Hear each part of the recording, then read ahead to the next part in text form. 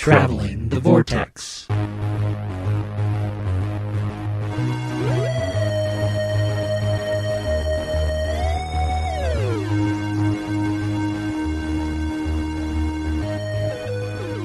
We've joined the Doctor as he travels the Vortex and arrive at episode number 342. And remember, a meteorologist is a respectable profession. I'm Keith. I'm Sean. I'm Glenn. And I'm Andy. Welcome, Andy. How are you guys? Yay! Hey, hello. Doing well, Keith. Doing well. You threw me, Glenn. You threw me. I had to get it in there. Yeah, I know. That's what Sean was waiting. I had to say it. I could drive a truck through that pause. Thanks. That's an edit. I gotta do that. Have you guys had a good week? Oh, what have I done this week? Mostly. We're recording a bit earlier than normal, so Andy can join us. Hello. Sorry, At a respectable hour.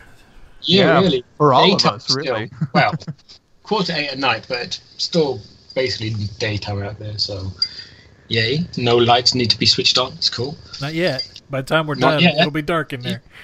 It's all right. I've got a light switch here, see? Ah, there you go. Oh, there Okay. you go. I'm in my cupboard. Oh, seriously, it is actually a cupboard. Most people say workspace. You're just honest. No, it's actually like Harry Potter. I'm like in the cupboard under the stairs. It's fantastic. But, See, and that's another UK thing, because you say cupboard here, and I think in my kitchen, I have cupboards. okay. Here it's a closet. Well, so in the kitchen, there's still cupboards.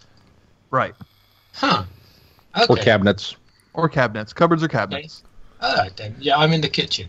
Well, since we're going there, the cupboards are the ones on the floor level. The cabinets There are the you go. ones up high. Really? And that's different than a pantry, which That's is what we've always grown up knowing. Pantry, Top left. we have pantries too, so okay, that's interesting. Of course, we don't call that larder at all. No? No. I never heard that phrase until I started watching Doctor Who. Oh, Doctor Who is it's the great educationer, often in how not to write good stories. Everything I know about the Reign of Terror, I know from Doctor Who. Do I you know, have it's so like- much culture because of this show. It is true. I mean, as a kid, like yourself, I'm sure, I learned a lot of history just from Doctor Who. And I had to relearn history when you suddenly realise they took a few liberties. Yeah. I'm still learning history from Doctor Who, and not bothering to relearn it. Well, you know, Doctor Who's history is certainly more fun than real history. Let's be honest, you know. Did you guys do anything this week? How about you, Sean? I'm going to tip my hat. After Friday Night Who, I had to boot up Mystery Science Theater: The Return on Netflix, and I watched Reptilicus because I was in the mood for something good. So that was that. How was that? It was better than Friday Night, Well, we'll get to that later. but we'll get to that later. No, I really didn't do much. Mel's out of town. She's in Cincinnati for a pure romance conference. They're doing their World Con, so she's getting all kinds of training, and we keep managing to not contact each other, which has kind of been frustrating. But she's supposed to be home at some point tomorrow. So You haven't spent your bachelor week binging something or anything? I watched Kung Fury, which I didn't. I'd been kind of holding on to that one because I'd heard it was amazing. It's this movie that's basically made in front of a green screen, and it's designed to look like an 80s movie about a cop who gets thrown back in time and encounters laser raptors and then fights Hitler with kung fu. I didn't realize it was only half an hour long, so then all of a sudden it was like, why haven't I watched this yet? So I popped it in, and wow, let me tell you, it's as amazing. Realised why. No, it's as amazing as it sounds. I mean, it's bad. Don't get me wrong. It is bad. But yeah, the audacity of it was like, okay, you guys are good in my book. Okay. But yeah, no. Other than that, I haven't done much. I've been editing. I've been doing a lot of writing. So. What about you, Glenn? Did you watch anything? No, not really. I popped in, on CNN's app. They've got the History of Comedy, which is actually pretty good if anybody hasn't seen it yet. It goes topical, starts with women of comedy, talks about racism in comedy and things like that. I think there's like 5 episodes on there now, but it's pretty interesting, pretty funny. Sounds good. I haven't done anything either. Handy Rewatching some Trouton Network, and that's about it. All I've been doing is work. Oh, look. This is what I've been doing this past week. I haven't gone very far of it, but this is what I've been doing this week, other than editing the thing I sent you guys earlier, which we can't talk about just yet. Spoilers. I have also been writing this in the past week. Yay! We're looking at the Lost Skin episode 3, so yeah, the cover episode page 3, anyway. Chapter 1. Ooh. Okay, if you could just hold it there for just a second. Oh, 1 second. Well, We'll grab a as you screen know, cap. Hang on. Charlie gets knocked over, as we know, at the back by somebody who may or may not be Gregor. Right. And then, of course, the next scene, it's a completely disconnected scene because it's not as fun to tell you straight away who it is. Curse you! But, and you can't read this out, guys, but you can see it on the cam. But this will show you here. Oops. Oh. Can you see? Yes. Now you know who knocked him out. Oh. And I will admit that was always the plan. I didn't change it until later. But there's a host. Oh, in it this way is not fun. Okay, now That's for later as well, if you like. yeah, you can't release that soon enough for me now. Well, hopefully it lives up to expectations. All right, well let's go ahead and do some news of the week, and then we can get right into our discussion with Andy. Okay. Yeah. So, not a lot of news this week. Apparently, Moffat has been talking and admits that there almost wasn't a Christmas special, and the fact that he wanted to leave after Series 10, and Chris Chibnall did not want to start with Christmas, and so they were just going to skip it, and then Moffat decided, all right, I'll do Christmas. And then he had to persuade Peter to do Christmas, so they kind of, I guess, had to rework some things to make it work. That's the impression I get anyways. I kind of wish they had skipped it and just made the finale and then started fresh a year later instead of having this in-between piece. What would have In been hindsight, it kind of explains a little bit about the tonality of the last episode, that it doesn't quite feel like it ends. Not that I've seen it, of course, but I will agree with you. Yes. I will watch it, honestly. I was going to wait till it's very cheap because... well, from a Less, UK perspective, since you're over there, would that be weird? I mean, we've had, 11 years now of Christmas specials. Doctor Who's been on Christmas Day for the last 11 years. Would that be weird not to have Doctor Who at Christmas? I imagine there would be a heck of a lot of Doctor Who fans over here would definitely say yes.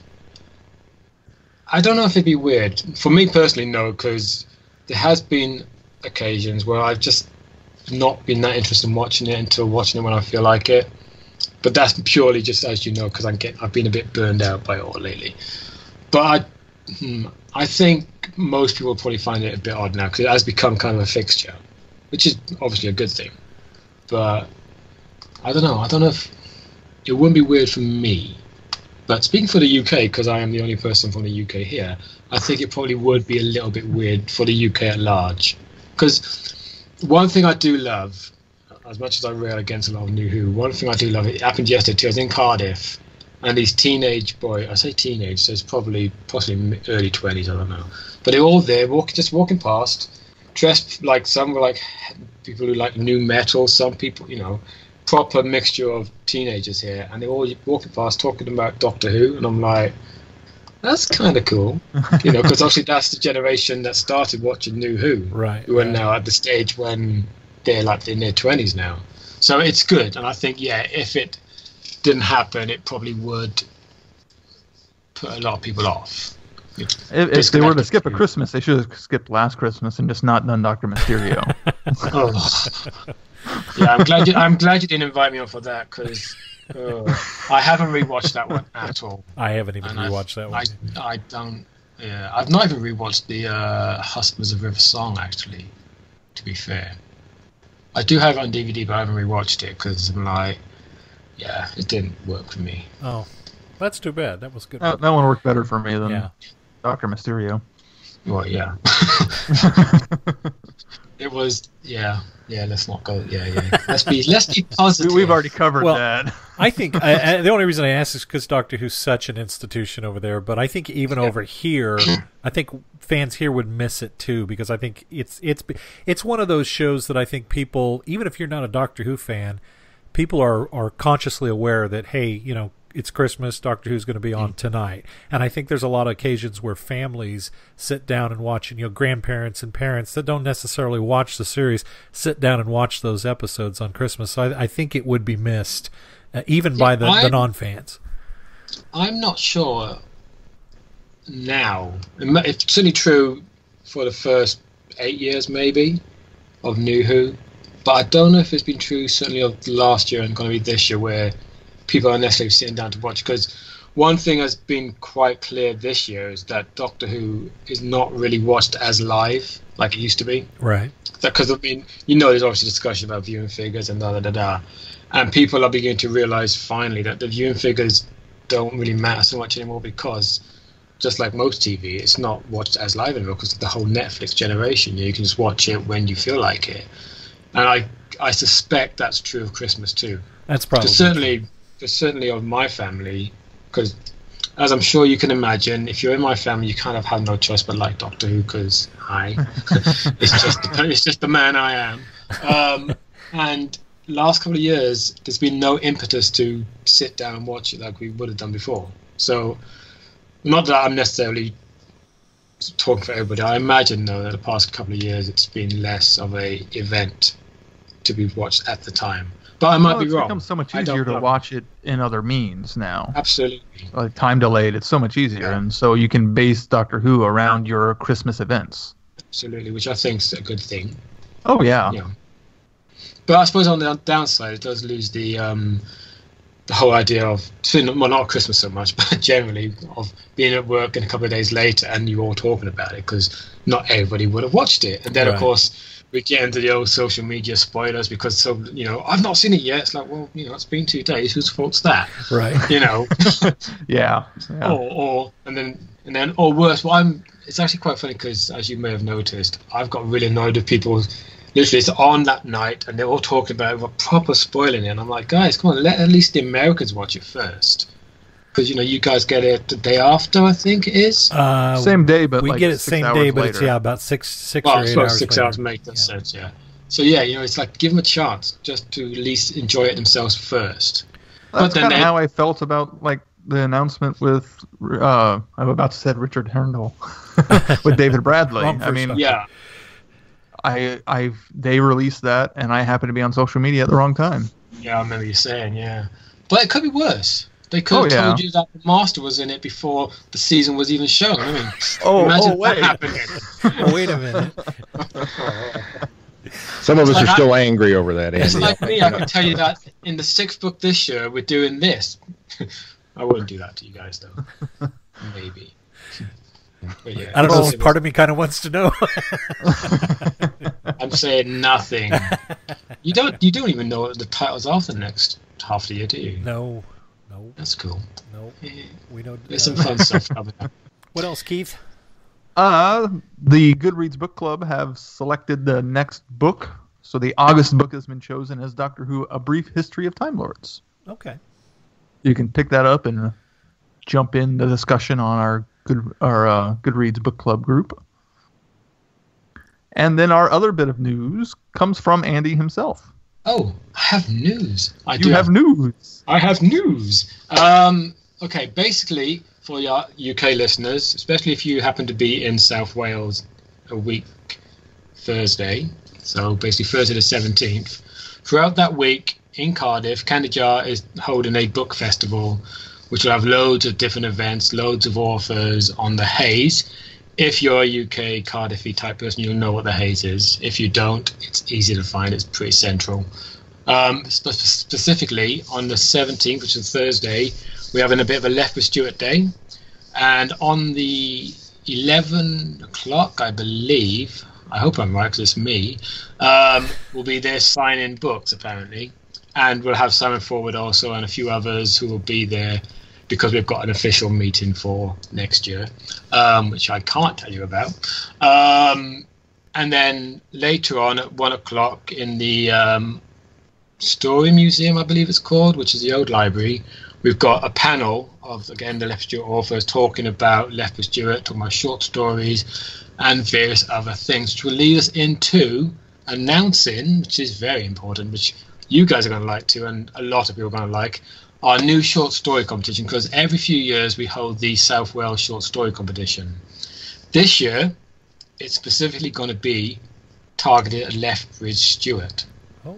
So you, as every year, every few years, you pay your entry fee, you submit your story, gets edited, blah, blah, and the winner will win something or other. I think you get 3 winners, or possibly maybe 2, I forget. But this year, one of them, the first prize, I think it's 2, but certainly the first one is the winner will get a contract to write a Lethbridge-Stewart novel / novella, depending on the story, of course. So basically the pitch is going to be any story that features Lethbridge-Stewart. It doesn't need to be part of our canon. It could be literally any kind of what ifs. So you don't need to have read our stuff to write a story, as long as it's not Doctor Who, of course. So it's kind of like what people have been asking, when's your next open submission window? So this is kind of it.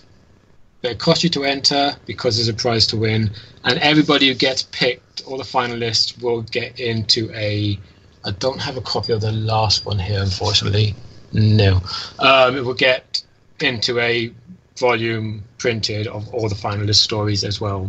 But the winner will get his contract or her contract. Plus, I think there's 2 runners up. Oh, that's so cool. that's coming really up cool. in a week, Thursday. So, news. Very cool. So yeah, if you're in the area, be sure to look it up, because that'll be. Yeah, absolutely. I wish I was there. See, I didn't get my invite in the mail, so that must have. Oh yeah, man. See, you could have been signing this thing. I totally would have come down and signed that. Signing this, yeah, because your name is on like almost every page, it seems. No, I'm not kidding. Look, it's on the copyright page. It's there. It's your fingerprints are all over this. Yeah. More so than people realize, I think. It's not more than you don't realize now. Anyway, now who's being embarrassed? Well, you did it to me last week, so I think fair exchange is not free, as Sylvester McCoy once said. All right, Keith, what do you think? Should we move on to feedback real quick? I'm chomping at the bit to talk Let's to move Andy, on to feedback. Our first and only bit of feedback this week comes from Kirk. That's the guy that lives nearby you, right? Yeah. Sorry. Hey, see, I follow you guys. Not down the street, but nearby. Well, nearby. Closer than me. A lot closer than you. Kirk writes, hello again. I haven't sent feedback in for a while, so I'll comment on Colony in Space and the conclusion of Season 10. I was happy to join Friday Night Who the past few weeks. The new earlier time is welcome. I've also sprung for a subscription to BritBox, which gives me access to more classic series stories. Unfortunately, Colony in Space didn't do a great job of holding my attention. No 6-parter is going to make it into the favorable stories lists when the most interesting thing in it is an abundance of glorious 70s facial hair. Yes, Kirk. Even Roger Delgado couldn't elevate the later episodes to more than a plod. I admit I was distracted during the second half because I was also texting with a charming lady. I was going to say she's auditioning to be my companion, and the audition will involve her screaming and running through corridors, but I decided that would make me sound like a serial killer.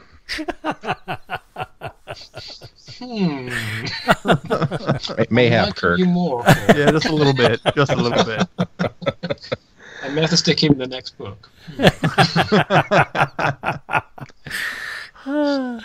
Moving on. Season 10 started and ended strong with a wobble in the middle, but I think it's the best Capaldi season by far. Oxygen was top-notch. Extremis was engaging, just don't think about it too much. The next 2 episodes were the weakest, in my opinion. Peter Harness's script simply missed the mark for me, and the Doctor's fake-out of Bill in Lie of the Land bothers me more and more as time passes. Empress of Mars was a nice diversion and a better-than-average outing for writer Mark Gatiss. I also thought The Eaters of Light was a pleasant story. I was enchanted enough by the location and cinematography to overlook the lightweight plot. Extremes. Extremis. I got that one right. Eventually. Pass Manhattan. Yeah, sorry, Kurt. All right. Carry on. The two-part finale was very well done, with World Enough in Time being the stronger of the two parts. Like everyone, I wish I hadn't been spoiled by the BBC on the appearance of the Mondasian Spiberman and John Sim. Spiberman? What's a Spiberman? Spiberman, you know. It's a Cyberman who was bitten by a radioactive spider. And he swing from a web. No, he can't. He's a Cyberman. Oh gosh, this is going to be one podcast. I'm going to play with my TARDIS. Sim completely fooled me with his disguise. Even though I went, even I have to mute anyone now. Getting visuals here. Even though I suspected during the pilot that Heather would show up in the season finale, I don't think Bill got a proper send-off. I'm glad that she'll be back for the Christmas special and hope for a more satisfying resolution. I read recently that Moffat explained that Dr. Falls to be his last episode, expected Dr. Falls to be his last episode, and had a particular conclusion planned. Then he and Capaldi had to step in to do the Christmas special so that Doctor Who wouldn't lose its spot in the schedule in future years. I think that explains some of what I find lacking in Dr. Falls. Seems like he was leading up to a big moment and then had to hold back and delay until the Christmas special. But that said, I'm all in for Twice Upon a Time. It has the makings of a terrific story. I predict that in the end, 1 + 12 will leave us with 13. Seems like a safe bet. Gotta go. I gotta have to practice running through corridors. In other words, I have a date. Catch you next time in the Vortex, Kirk. Thanks, Kirk. Have fun on your date. Enjoy your date, Kirk. We were paying complete attention to him.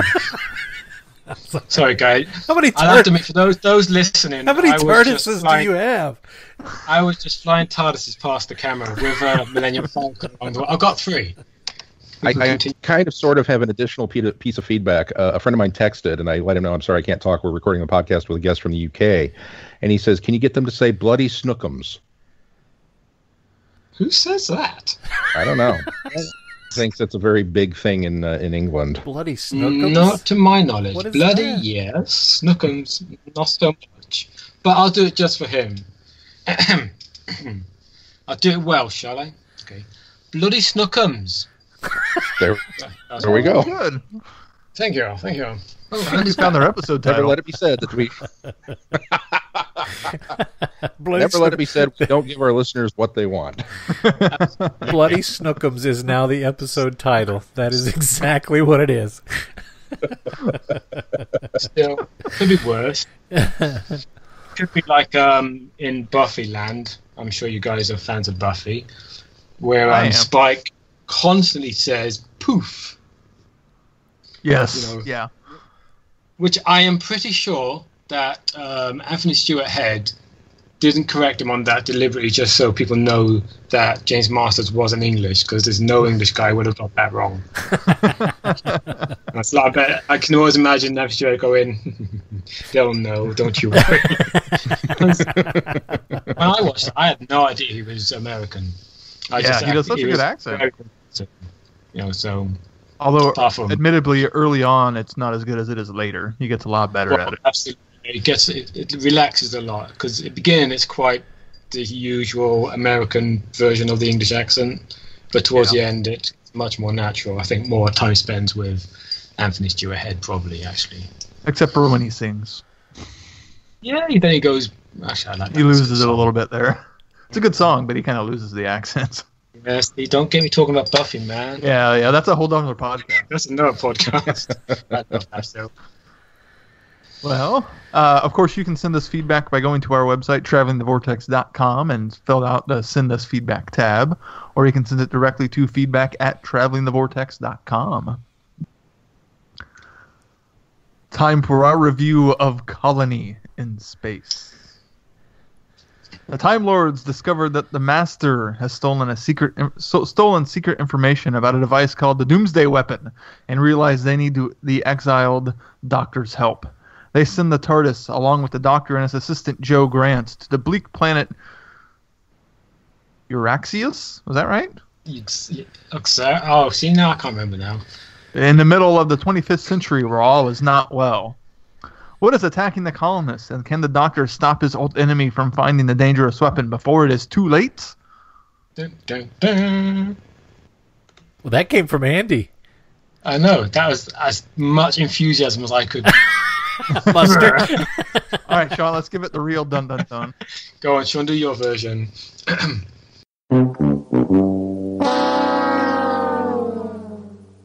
So, yeah, Colin in space, huh? Well, let me go first because I don't Glenn think seems like he's disappointed we're all. No, I'm not disappointed because I can recognize that it's not the best of the Pertwee era. I wouldn't even put it up there as the best of the Pertwee era. I wouldn't put it close to the best of the Pertwee era. Which is the best for you? I think the Demons is probably my favorite of the Pertwees. That's an opinion. Up there would be, and I think I'm one of the few people that it's an opinion. I think I'm one of the few people that likes Ambassadors too.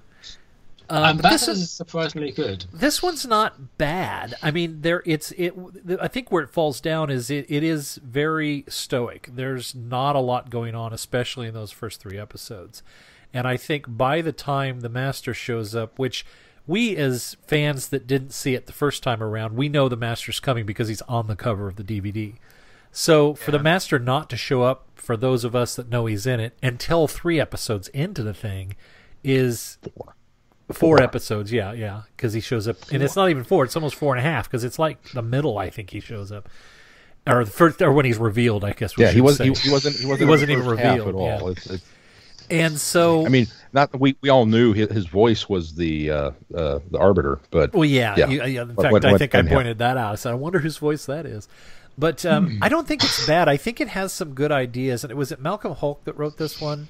Yeah. I think it's the issues are plotting. It's far too long for the ideas that are in it. And I think when you couple that with bad model work and the makeup of the prosthetics of the aliens are far from good either. And I think when you put all of those elements into one story, it really does give it low marks. But I think the ideas in the story are there. The battle, or the struggle between the colonists and the miners. I made up a word. Miners. It's intriguing because the miners are there for the money element of it, and they want to mine the planet for the materials. And the colonists, they're just trying to make a new start. And it's clear that the miners are trying to scare off the colonists at first, and then it starts to become a next layer of, where they're killing. Now suddenly they're killing miners killing colonists in order to drive them off the planet. And so I like the idea of that struggle, and the Doctor and Joe. I think it would be better if the Doctor and Joe sort of had arrived on accident. I think the idea of the Time Lords intervene and supplanting there is a little bit trite, but I think overall, the idea is good. I agree, Glenn. I think the whole minor colonist plot is probably the stronger aspect of the story. I didn't find the first 3 parts that slow. I found them fairly engaging. It's the last half where they shoehorn in. The entire story feels like it's 2 ideas.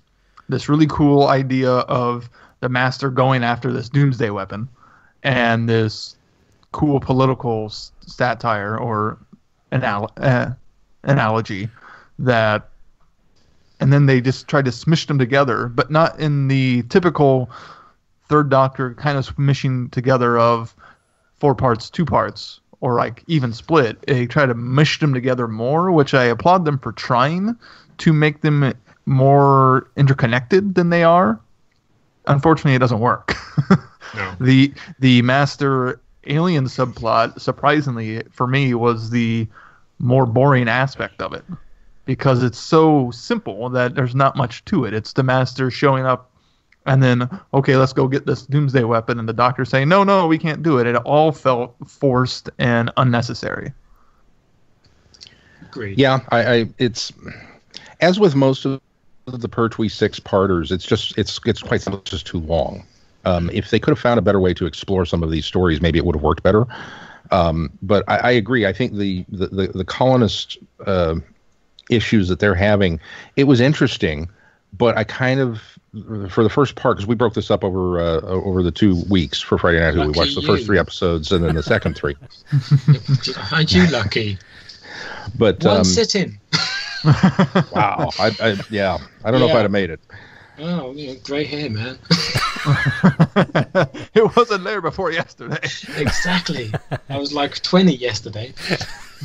I think the first part, while it was interesting enough, I just kind of sat there, all right, when are we going to... I mean, it feels like an episode of Scooby-Doo. And not one of the good ones, but one of the ones where it's like, oh, you've got a special guest star this week. The Doctor and the Master are going to show up. Can you please hurry up and get to the punchline where he says, I would have gotten away with it too if it wasn't for these meddling kids. And then the second half, you're right. It's a completely different story. The super weapon just happens to be on this planet, and the Master's there as normal trying to do his... and not connected to anything the miners or the colonists are doing. If it had been one of those hard breaks in the stories, like if we would have gotten 4 parts of the miners had been resolved, and the Master showed up at the end and bridged the gap, it would have probably been a superior story. It probably would have been better told. But the fact that we drag on the miner story far past the 4 parts that it needs. See, the Master, he's only there because he's meant to be there, because obviously it's the Master season. But that said, what you guys are saying about him coming later, I agree. The whole you're waiting and you're waiting, come on, get to the actual interesting stuff, which turns out not to be so much.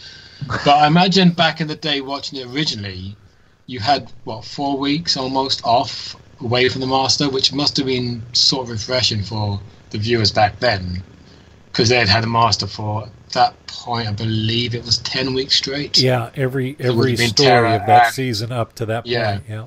Because at that point you had Tell the Autons and Mind of Evil, so you've had 10 weeks. A 4 and a 6, straight. So yeah. And so 4 weeks off was probably quite nice. So I do wonder if back then they were expecting him to turn up or not, because we obviously are, because it's a long time ago, we know he's in it.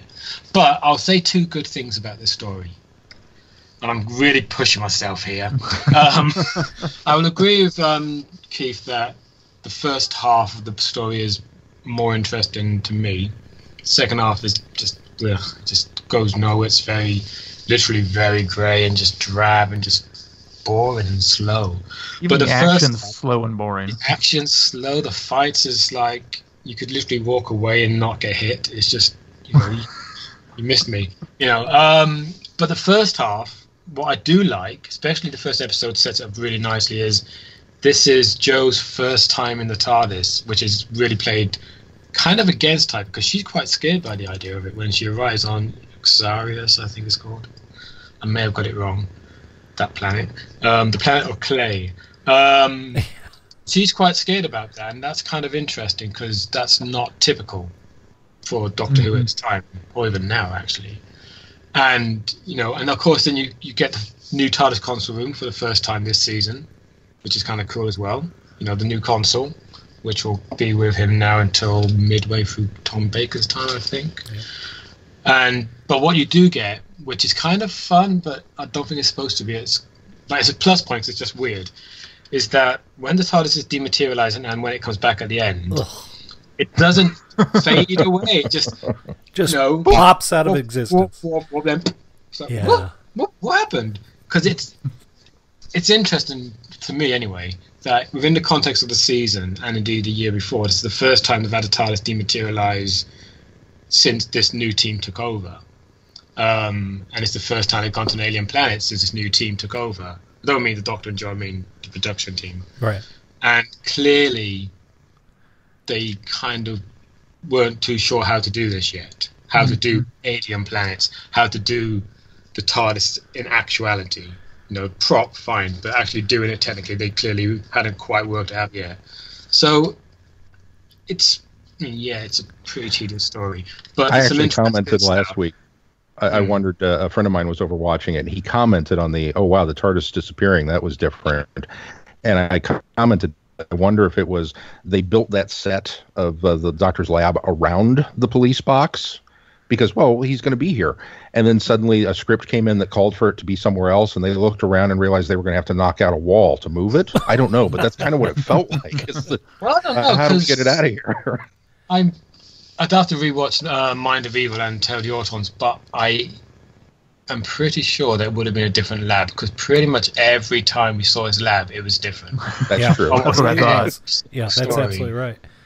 Oh, by the end of his 5-year run, it's sort of mix mash of his various labs. Yeah. So, but one thing I really like the HQs. So I really like the bookend of it, of the fact that they disappear and the Briggs come back here, and then we come back and it's the Briggs saying the exact same line, and they haven't really left, but just disappeared and came back. That aspect of it was really great. That's a good aspect, but I think it's good that there must have been at least a few seconds between them going and coming back, because otherwise the Brigadier would have got squashed. Because he literally walks onto the spot the TARDIS is in the corner. Where are you, Doctor? What's going on? Next shot, he's at the owner of the lab. Luckily. Yeah. I thought the exact same thing, and I hadn't noticed that the first time I watched it. This time I thought, that's a different wall behind him when we come back at the end, and he's saying that again, Doctor, come back. Yeah. And I thought, well, it's a good thing he moved from the spot he was standing. Well, if it's apparently new, he needed to repeat himself. Yeah. If it's new who, it had materialized around him, but back then, it was just a gap. I'll one up you. I'll go one better on this. I know that we've commented before, Doctor Who's often lambasted for its production values. I think the colony sets are amazing. I think the huts look great. The spaceship interiors look great. The foreign city of the aliens, everything looks fantastic. It's not until an actual native shows up that it's like, oh, never mind.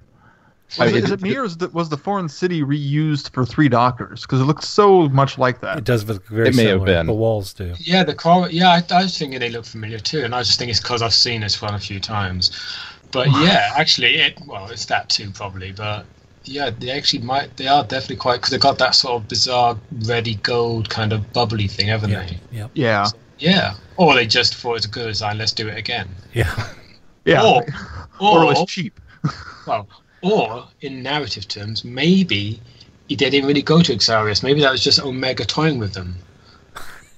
No? Ooh, the story just jumped up 10 points. It's a great story. It's like the long game.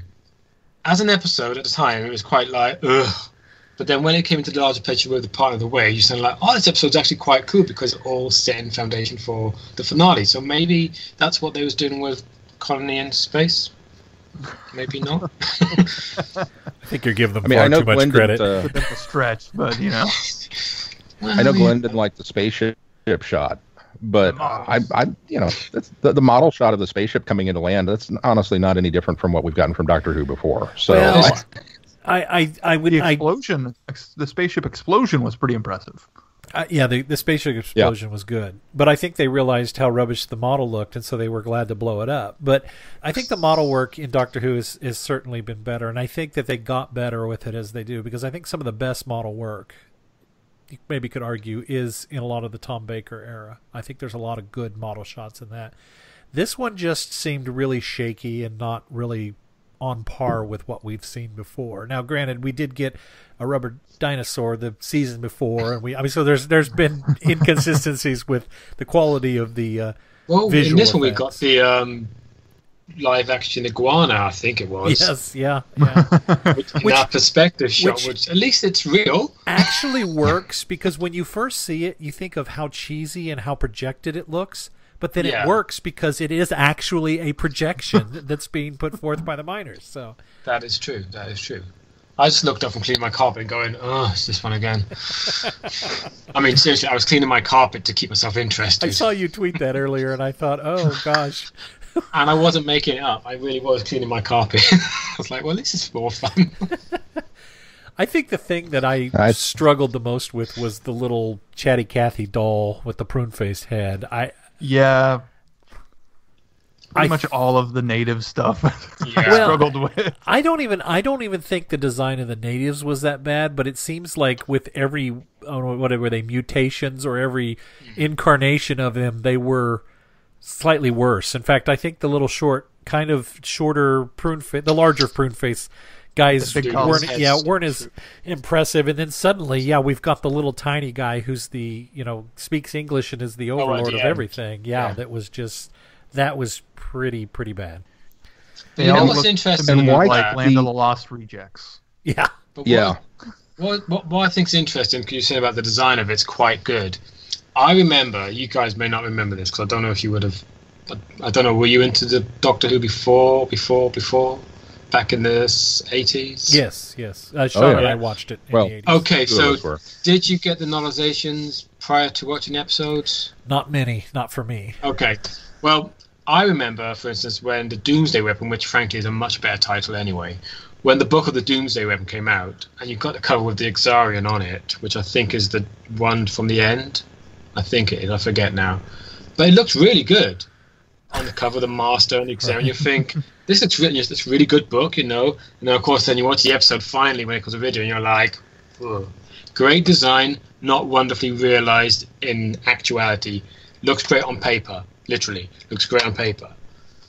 That's the joy of novelization. Well, that's right? just the thing. I think there's a lot of people that grew up in an era, and it's probably especially pre-videotape, that they did. That was their first introduction to Doctor Who, was through the novels. And of course, your imagination is so much better than what can be put on television, especially in that era of television.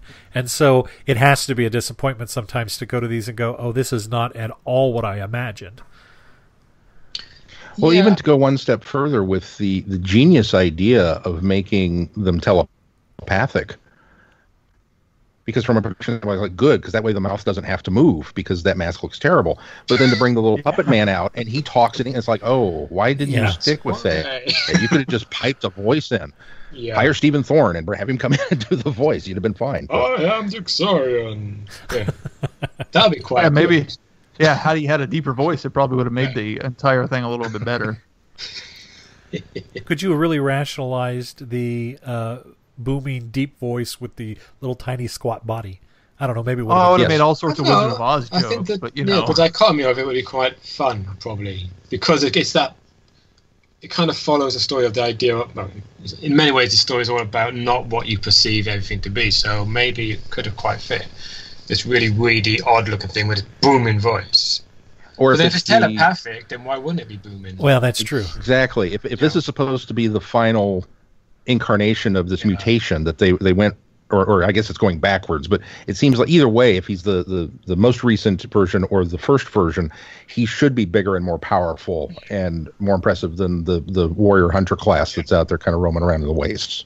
Where the body's withering, the mind's expanding, so it being a booming powerful voice in the mind would probably have carried a nice bit of weight to it, and God knows that story could do with a bit of weight to it. And that's just it. If we're going to go there, if we're going to set up this idea that maybe this is what's going on, okay, cool, let's explore that. Give me a story that delves into this concept and the Doctor trying to stop the Master from exploiting them or whatnot. This is, as you said, Keith, it's two different stories mashed together. I would have much rather had a 4-part minor story. Miners and colonists, a 4-parter there, and then let's bridge that with the cliffhangers, the Master showing up on the planet, and go into another 4-part story that happens to be set in the same location, but now we've got all this other stuff with the alien race, and we forget about the miners and the colonists. Let's deal with the aliens that are the native inhabitants here and deal with that. That to me would have been much more interesting, and I think it would have worked better. This is one of the few that I'm actually championing for more, even though I said it was longer. I think if you'd have broken it up and given me more parts to it, it would have worked better. But trying to do all of that in the 6 parts, but not really doing anything, it just felt like a whole bunch of spinning the wheels. I think if this had came out in the Hinchcliffe era, so obviously 4 years later, it probably would have been quite like that. The 4-part minor thing, then 2 parts Doomsday thing. Because the 6 parts in the Hinchcliffe era, they realised the best way to do it, because obviously the length of it and cost and whatever, is we'll give you a 4-part and then a 2-parter and we're going to shift things around. Still the same story, but different perspective, different location, different shift. Because Talons does that, Seeds of Doom does it, and it really works well. Actually, Invasion of Time does it.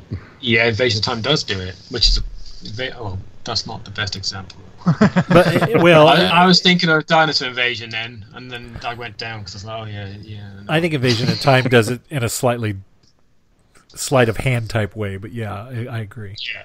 Yeah, you go into the TARDIS and and the entire Minor story almost feels like a precursor to a lot of the Fifth Doctor's era. Had you re-edited that so you see the Minors before the Doctor shows up, it could have easily been a Fifth Doctor story. Yeah, but one thing is true. quite good. Again, I'm going to say something positive. Again, I don't think they planned it, but in retrospect, it kind of flows quite well. Because when I did My Companions book, obviously I had to look into all this stuff way too much, trying to find sort of a through story for the companions. And this is actually, unintentionally probably, the beginning of Jo's real journey to the point where she leaves because of her eco-warriorness. Because this story is, in many ways, about that kind of subtext. The whole hippies versus the corporations.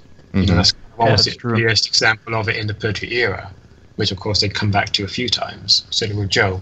So in hindsight, although I imagine it wasn't planned, but you can at least see it as part of Jo's initial first steps to where she would eventually end up. So, see, we can find good stuff in this show. That's a really good point, Andy. Yeah, it really is. Well, I'm working my magic, really. To that point, it also gives Jo more character development in the sense that she's less of a lab assistant now, and she's now become more of a proper companion or working towards a common goal. So I think that this story does that for her as well. And what also does good for Jo, which again is unusual for the time. As I said, Jo starts off really scared, not wanting to be there, but then she meets Mary Ash. Yeah, I think that's right. Yeah. Ash's daughter. Yeah. Yep, Mary. And she suddenly realizes there's still people, and so it's a bit of development for her too. She goes from the fear and don't like this to, the future is not actually that different, scarily, and people are still people. See, one thing you guys wouldn't have got from this story is there's two actors in this who are, or at least were, very big into the UK's top soaps, EastEnders, and Coronation Street. So it's very weird, like the one who plays Mary Ash, I'm sure you know she's been in Coronation Street for ever. So seeing her as a youngish girl from 1971, I believe it was, it's kind of distracting. Because you look at it and think, that's what's-her-face from Coronation Street. And then, the bully guy at the ICM, what's his name, IMC? The blonde dude? No. The other one. The one, his soldier, basically. The other face, the other one without facial hair? Yes, the other one, yes. Because there's only two, aside from the Doctor, that don't have facial hair. He later ended up in EastEnders too. So again, it's historically interesting to see where the actors come from and seeing them in something else. But it's also a little distracting over here, where I guess you guys wouldn't have that because you wouldn't know who they are. But I know you obviously get it, I guess, in US programs where there's actors turn up in your favorite shows who were so synonymous with certain soap operas or whatever. You're like, totally threw me out of the story. Right. Like, say, John Barrowman turned up in Arrow, and you're like, no, I don't buy him as a father of that guy. No, I don't buy that. That's a great example, because it took me a long time to accept John Barrowman as Malcolm in Arrow, because I knew him as Captain Jack. And so he had to earn my appreciation for how he performed the character, and I think he did a great job. Ultimately, or like John Cleese when he shows up in City of Death. But he's just playing John Cleese. He's just being John Cleese, and that's it. He's just John Cleese, fine. Completely took me out of the story. I'm kidding. I think it's meant to a little bit. Since we're talking about some casting, we should mention that Roy Skelton is the guy who was working for the mining company but pretending to be. Oh, that's why I recognized him. Yeah. Underneath Voice all of of that Daleks, Roy? facial hair. Voice of the Daleks, that. Roy Skelton. Yeah. Wow. And Cybermen and all sorts of other computer stuff.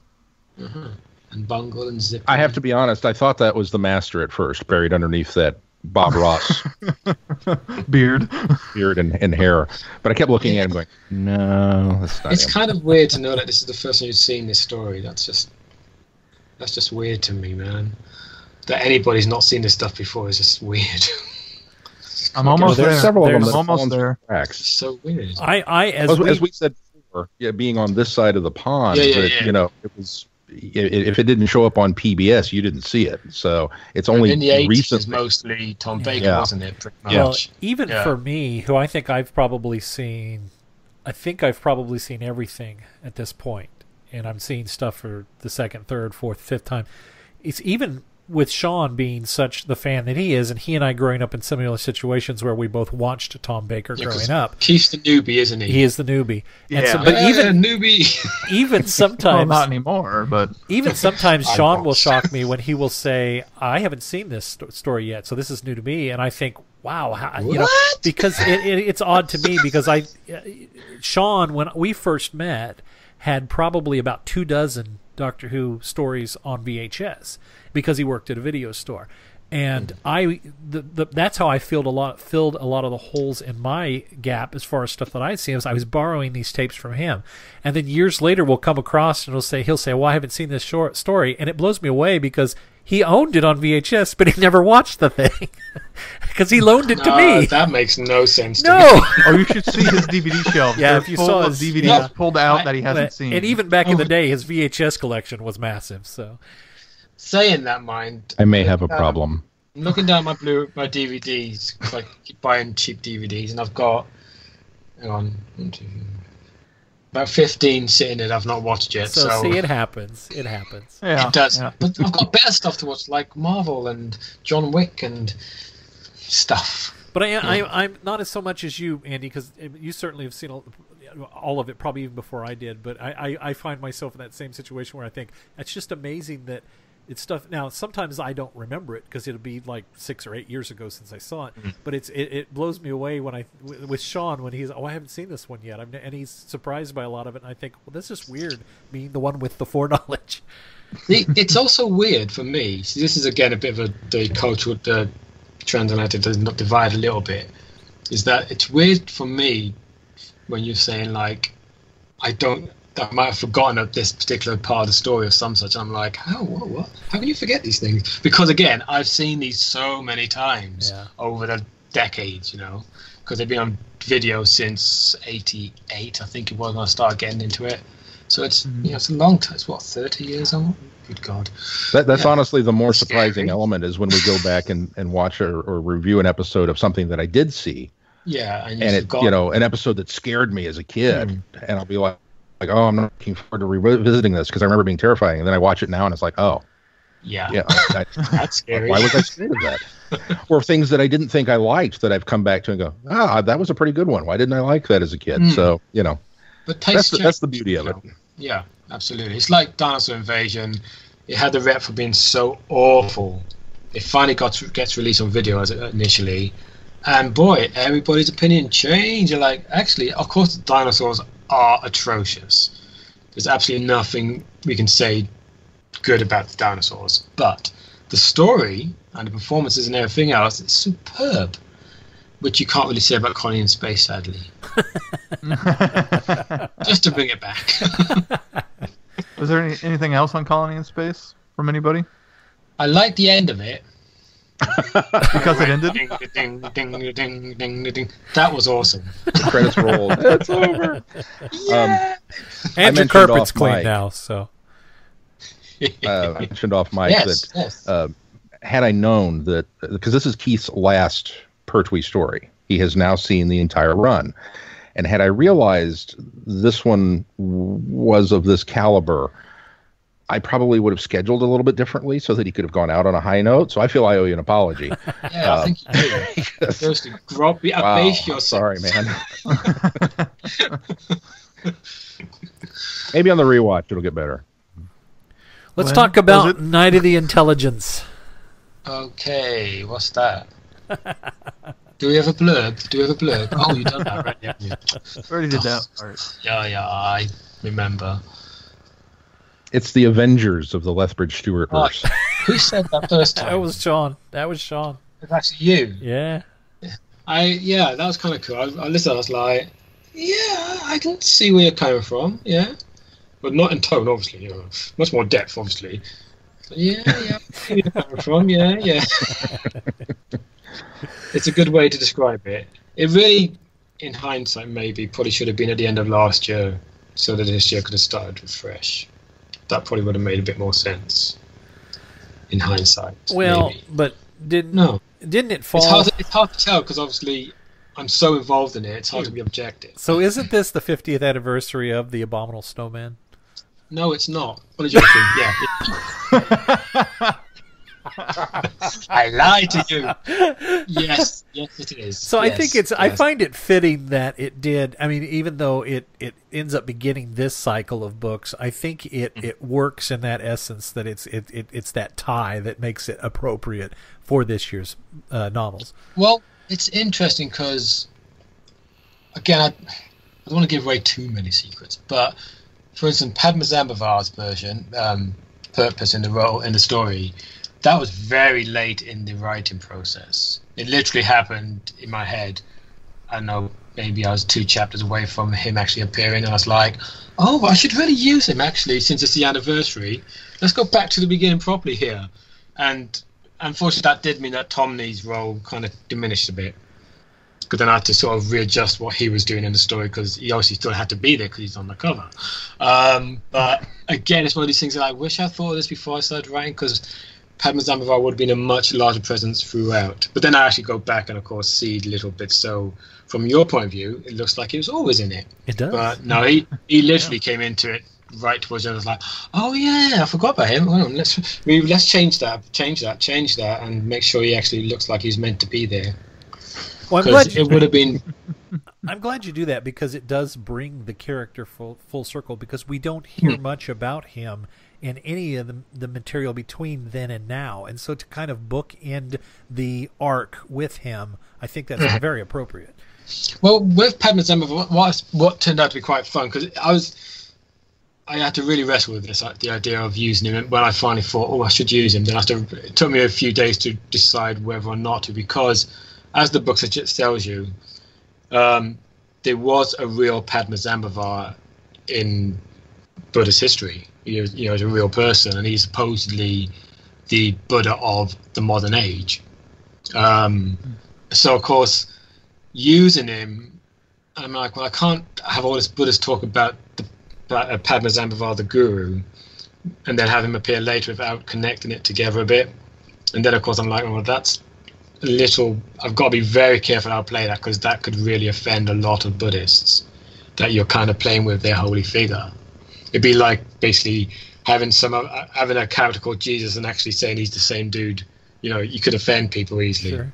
So it was definitely something I had to wrestle with, because, as I'm not sure if you're aware, that when Terence Dicks wrote the novelization of Abominable Snowman, because this was during the Pertwee era when he wrote it, obviously he was good friends with Barry Letts, who was a Buddhist. And as we now know, and as Night Intelligence illustrates, a lot of the names they used in Abominable Snowman were based on real Tibetan figures. Padma Zambavar, Det Sen itself was actually based on a real person, and so on and so on. And so he changed the spelling of these names for the novelization just to distance them a bit from the real people. So I had to decide myself, I'm like, look, I have to use the spelling as Mervyn done it, because that was his... he wrote it that way for a purpose.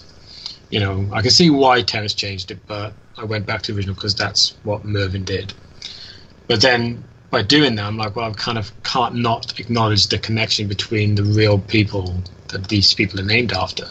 Like Tomney, as in the book also reveals that there was another Tomney in Buddhist history. So that became something I had to really, really think about, because you could offend people, and you've got to be very careful not to offend, but at the same time allow for dramatic license to a degree as well. So it's fun.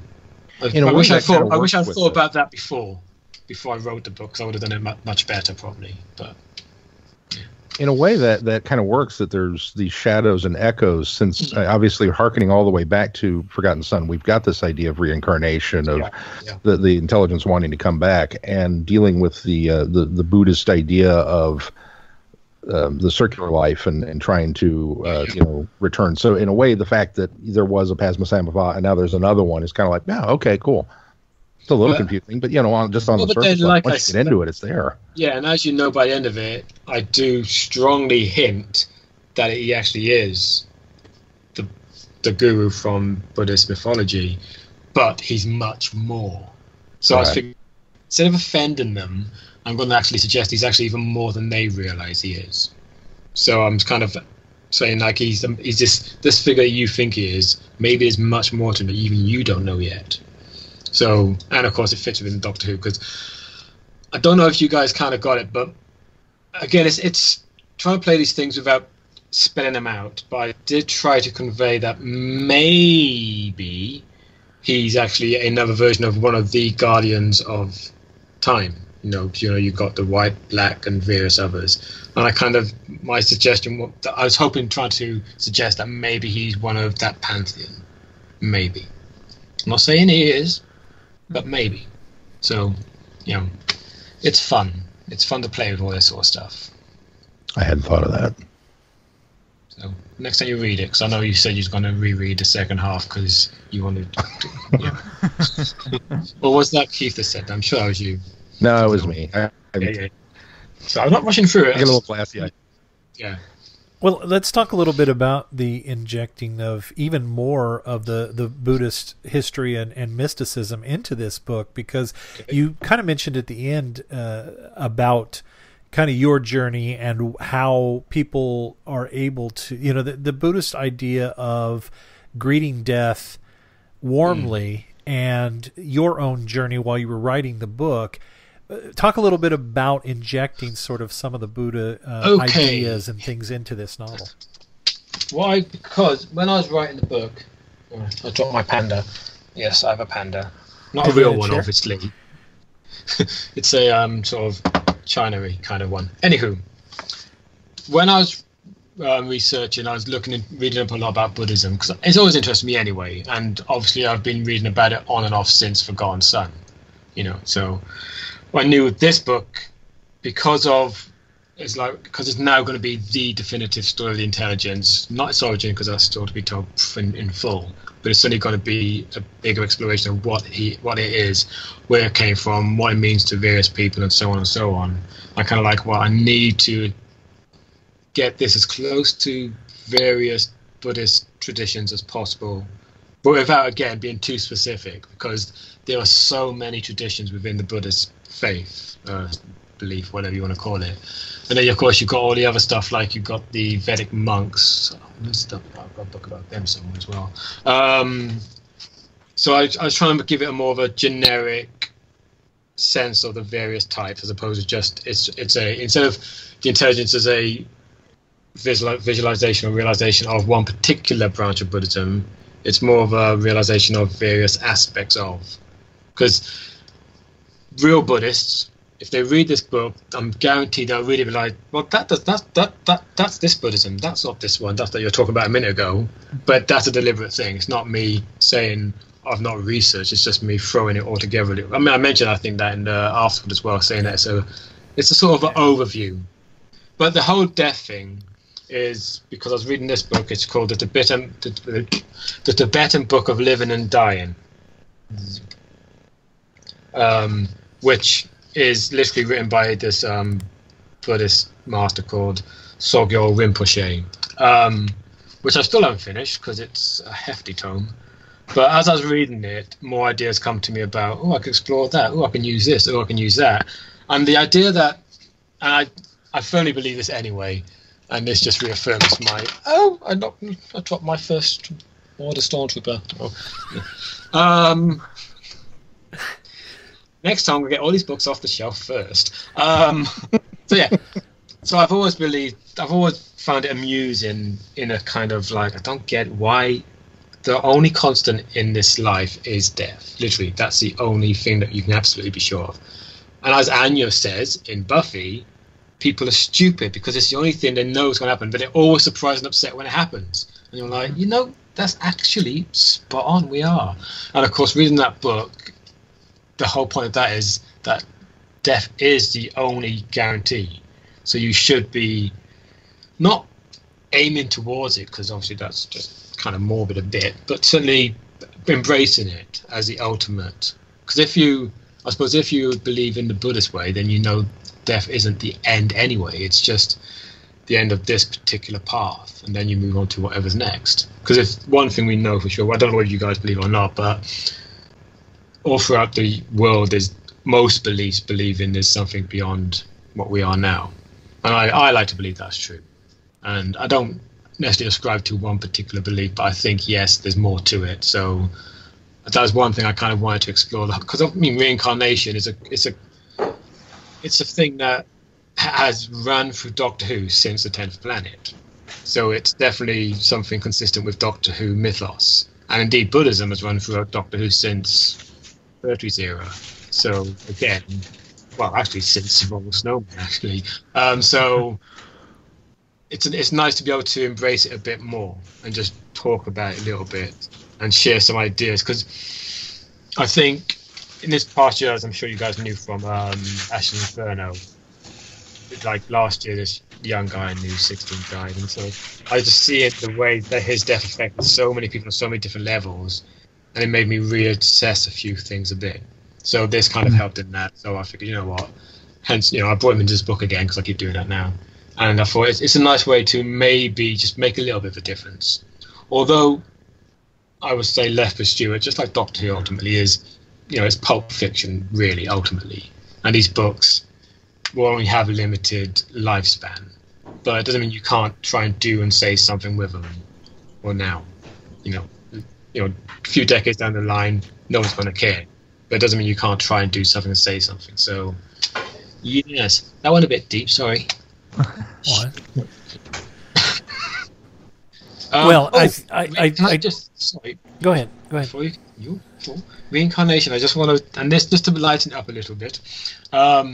In the, I forget which chapter it is, with Anne talking to Tomley about reincarnation, and she can't quite remember.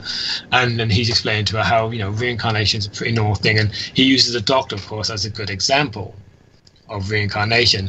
And that was me, 100%, talking to certain fans and readers who passed a few interesting comments about Forgotten Son about reincarnation being a part of that book, and it's so not Doctor Who. I'm like, what? It's 100%. I mean, the Doctor's reincarnated every single time. Yes, and in a very Buddhist way actually, because he becomes a completely new person who's informed in 100% by his previous life. But every time he's a new person, and that's very Buddhist. So I made a point of putting that line in because I wanted those people who said that back 2 years ago now, to say, look, actually, think about it. The whole reincarnation of Doctor Who is very much a Buddhist thing. So, it's been there since '66. And I hadn't thought of it until you connected it. And I thought, oh, wow, what a revelation that is, because, yeah, that's absolutely right. I think the other thing that I think the reincarnation and the Buddhist mysticism does in this book, for me as a reader, is I've become very attached to Professor Travers. And sort of seeing the writing on the wall over the past several stories that he's obviously nearing the end of his life, that he's going to be passing on soon. And for us to be able to deal with that, I think, in this way, I think works on a much better level, that Anne gets to have that conversation and see more than she would see just having a conversation with him on his deathbed. And I think the interjection of that idea helps send Professor Travis's character on, and I think that works real well. Yeah, that was again, it's a bit hard to work out, because had I more time and more words and whatever else available, I would have done much more with Death's End. I would have actually gone to Death's End, but you kind of have to cut these things down a bit because obviously time is what it is.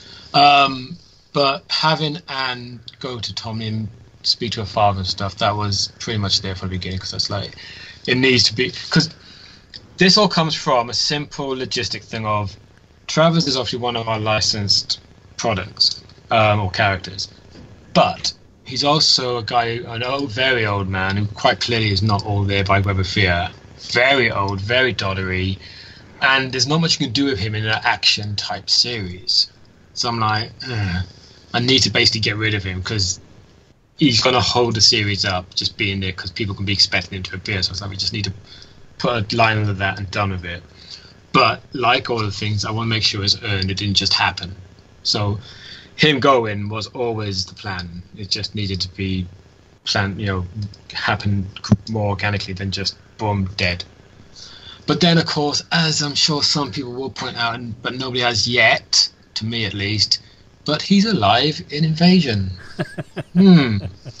How does that work? Well, you definitely laid the groundwork at the end of this book.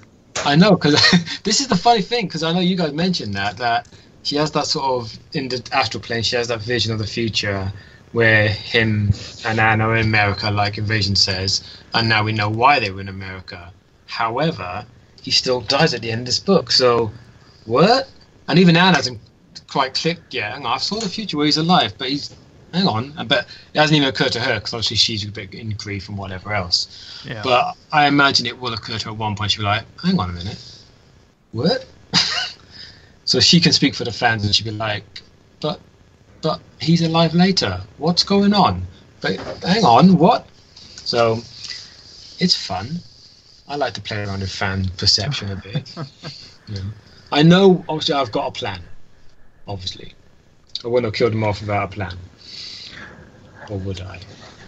How much of Simon being Simon Gore, how much of that was part of the plan from the get-go? Was that character loaned out? No. No.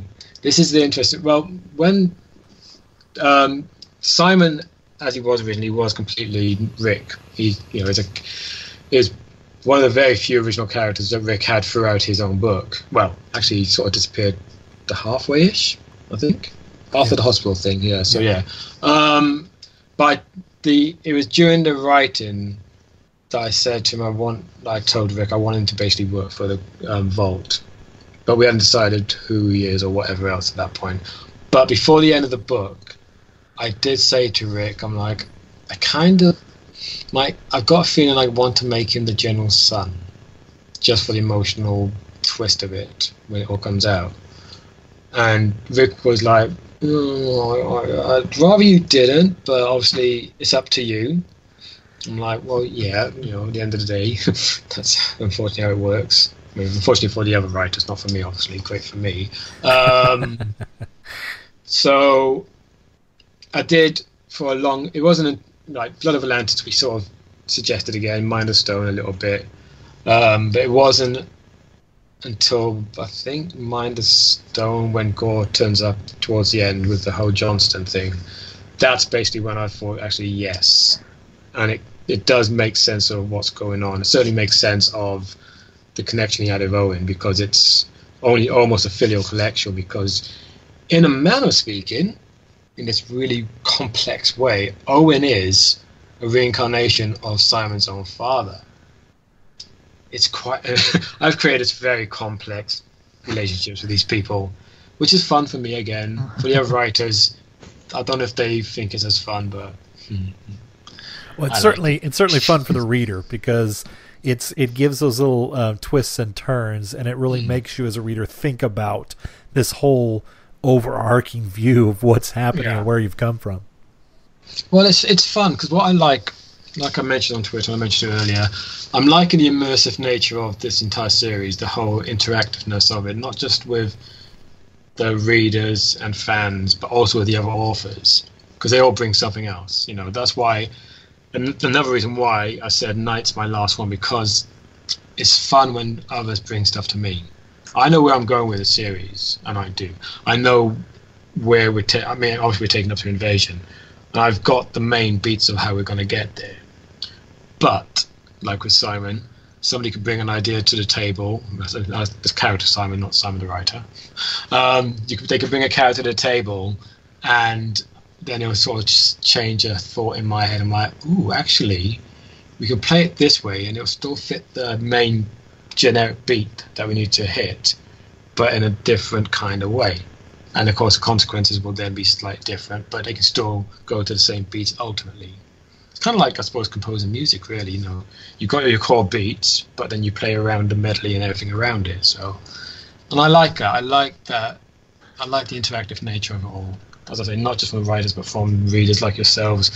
As you well know, there's much times you said stuff that I've listened to on the podcast. I'm like, ooh, that's. I just pretend I always had that in mind. And I mean, like, you know, because we know we're going to get onto it, so I was make it a nice segue. Like the prologue, for instance. So, how much did my dropping a piano in the middle of your orchestra disrupt things? Way more than I was comfortable with initially, because you may remember. And now this is going into some stuff. You may remember when you first sent it to me, I didn't respond to you straight away. Because at first got it, I was like, oh, this is so not what I was expecting. Not necessarily in a bad way, just like, it doesn't really fit my plan. And I'm like, oh, crap. But he's done it now. I don't want to be horrible and just totally rewrite what he's done. I can't just dismiss it because that's just not fair. You know, because we've all built up a good relationship, so, you know, you've got to be fair. And I'm like, ugh. But I knew I had a little time between that and actually writing the book. So I'm like, okay, I'll put it aside for a few weeks, just let it fester in the back of my head, and then I'll come to it fresh and see, right, how can I play this out? And, you know, as it turned out, the thing with Natasha, see, the biggest problem I had was, as I told you, you brought the Russian thing into it. I was like, why would the Vault be using Russians? I didn't get the logic of that, as as I explained to you. So I said, okay, how about if they're not actually Russians, they're just pretending to be? So it becomes part of the story, and then, of course, she gets all like, oh, I can't bother pretending to be anymore. So it becomes a bit of a thing as opposed to a complication. Like I always say to people, I keep saying this to Sean Russell, and I say it to the authors all the time, is whenever you're presented with a problem when you're writing, instead of it consuming you and you're thinking, crap, I can't get out of this, it's a case of how can you make a virtue of that? Or a complication, whatever. It's like, how can you make that a virtue of the story or the virtue of the series, whatever. So your short story, which became the prologue, of course, I'm like, okay, what core elements of this can be made a virtue in the long run? Like, obviously Natasha became quite a good thing, because instead of her being Russian, once I decided she works for the Vault, it became much more connected with Gore and his search for the intelligence, because she became a tool of that, so that actually worked really well. The Actaeon crystal, which you didn't name, of course, in the story, but I knew what you was getting at straight away. I was like, the blue crystal, oh man, damn it. And then, of course, I had enough. I thought, oh, actually, that will fit really well with what I'm going to do later with Travers. Yeah, thank you, Sean. Yeah, okay, cool. So we'll make that a key point of the story later on. That actually works really well. So it's taking what you gave me and thinking, okay, how can I use these things without totally disrupting my overall plan? So, but then, as I said to you earlier about the whole copyright and naming stuff, I'm like, I'm just going to call it Actaeon Crystal, because that's more generic than Metability 3. But people who know will know what it's referring to. And, of course, then I got to play with the idea that, of course, James is from a parallel Earth, so he's already seen these crystals from a different, his alternative version of Earth, which has had a version of Planet Spiders happen to them. So you get to play these different riffs. But, yeah, as I said, the crystal was not part of the original setup with the chamber and all that stuff. But when I reread it, I was like, actually, it works really well in context and gives a bit more grounding for it, and indeed made Natasha's role bigger as a result too. So you could run to your friends and say, "Oh, look, she's still in the book." I am totally going to mock your review now. It's great. Well, and how much of it my turn.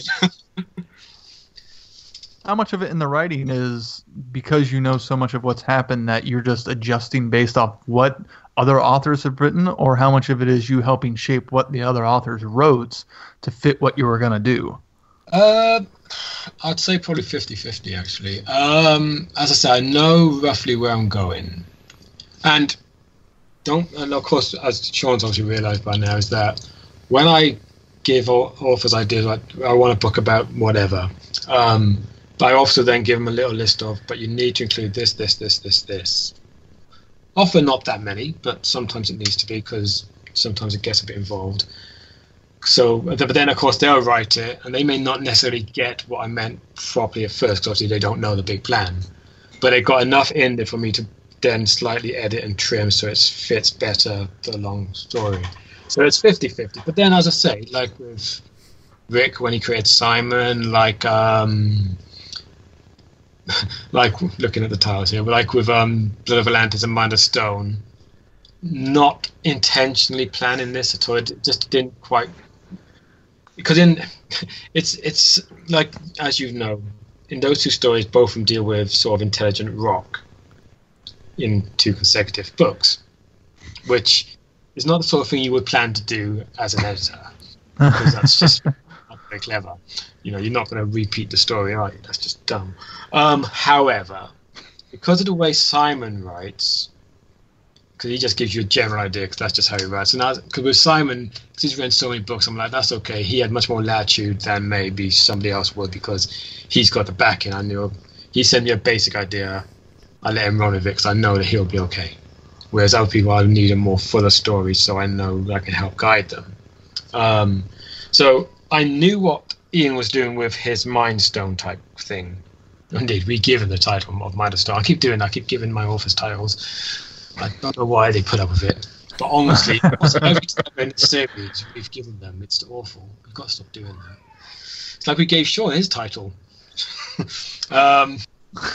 It's what I do. I assign titles, write a story around that.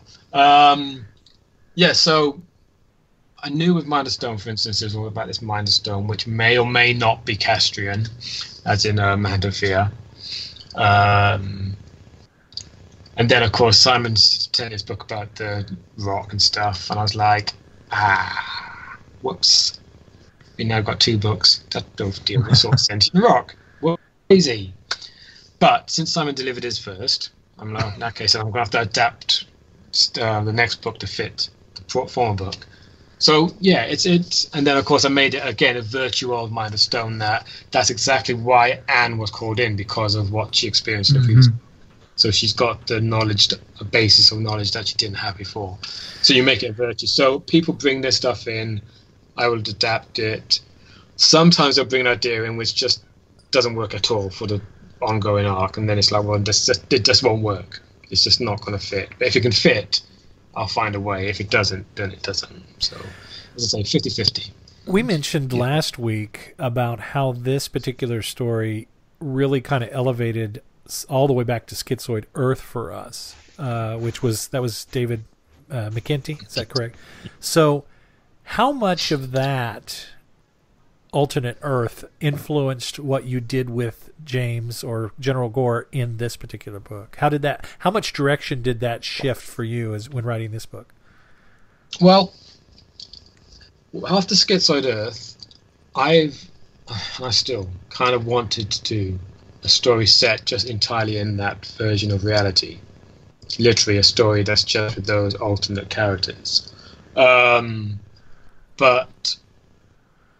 Sean isn't convinced that it'll be strong enough for just general readers. Because obviously it'll be a different version of Lethbridge-Stewart. It'd be the fascist kid who gets corrupted by his father, all this sort of stuff. I always wanted to do that, but it just wasn't happening. But I've always, not always, I have to tell a lie. The first time the General mentioned as the General was in Schizoid Earth as well, of course. So we've seen James doing his thing, Major James as it was, but we've already heard mention of the General. So the original plan for the General, and this is the first time I'm telling anybody this, so exclusive.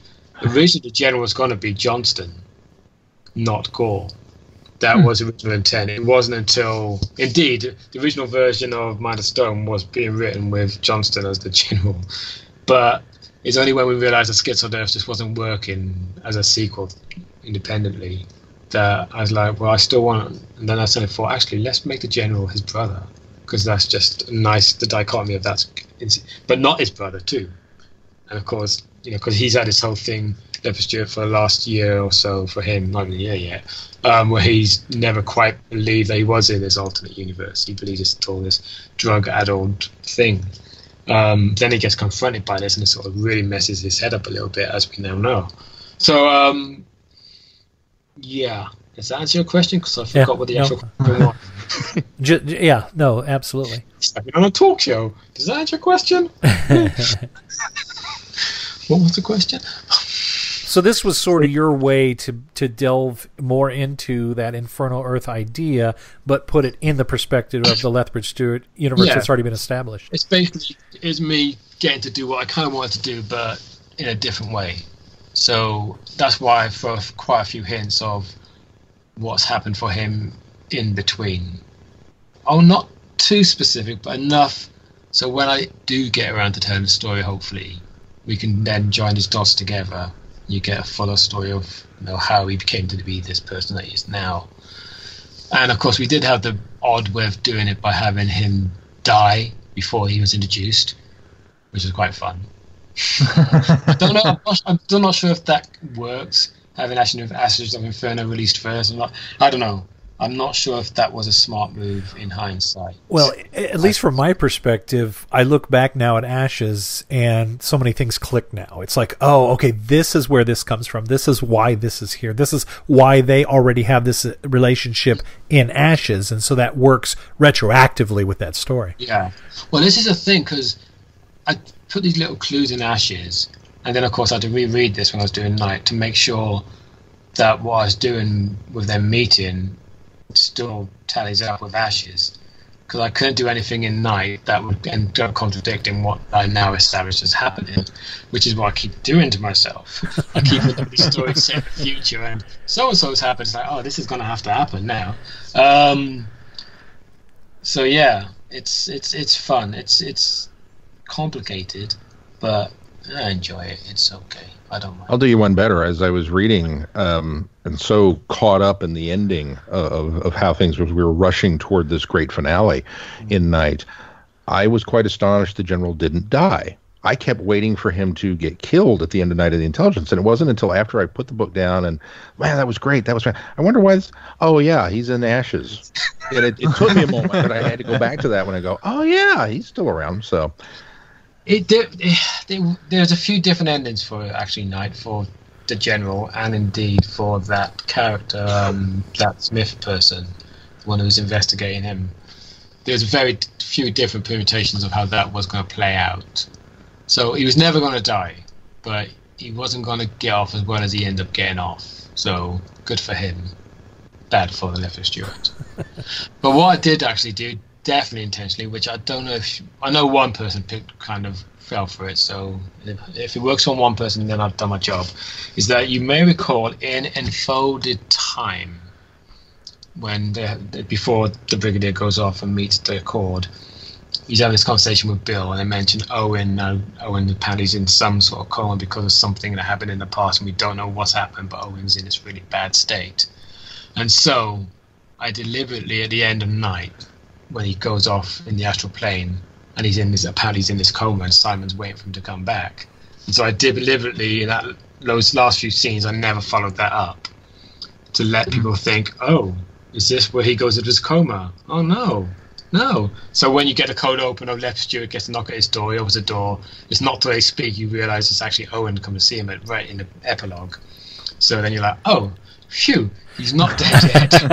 And I know at least one person fell for it, so that's okay. As long as one person got hoodwinked, then my job's done. So, speaking of hoodwinked, you want to explain your tweet about Major Bartlett? Okay. Were you just trolling Glenn at that point? A little bit. Let's set this up real quick. Let's set this up because in case somebody didn't listen to last week's show, we had talked about how I had gotten a tweet that I wasn't going to like something that Andy was doing with Major Bartlett in the story. The character who's named after you. Yes. And you become this conglomerate, the three of you. It's quite fun. Yes. Now I've got to remember, what was my plan? I think I was going to kill him off originally. So it wasn't me. It was partly trolling, but part of me was like, I was writing the actual earthquakey thing at the time, and he was going to get killed at that point. But then, of course, I started thinking, I was like, actually, no, you kind of need to get Miles and Bartlett together because there's a lot of fun, metatextual sort of fun for me to play with, obviously for you three. Nobody else will get it. But as long as it works in the story, it doesn't matter. But you guys will get it on a different level, whereas the readers will just read it as characters doing what characters do. But for the meta joke to work, killing them off just wouldn't really have would have got to play out my joke. So that's why I ended up basically throwing him out of the truck, spraining his ankle, and he gets taken off mission for the entire book. It's like, man. So yeah, I was going to kill him, but it just wasn't going to work for what I wanted. And I got a feeling, but I may be wrong. I didn't have time to check, but I'm sure he's mentioned later in one of these short stories that's set after. So again, I'm like, am I contradicting myself? Oh, okay. So make sure I'm not. I know that Lieutenant Miles, right? Lieutenant. He's mentioned in Ashes of Inferno as well for Havoc because he's one of the guards in Project Inferno when Lethbridge-Stewart takes James there.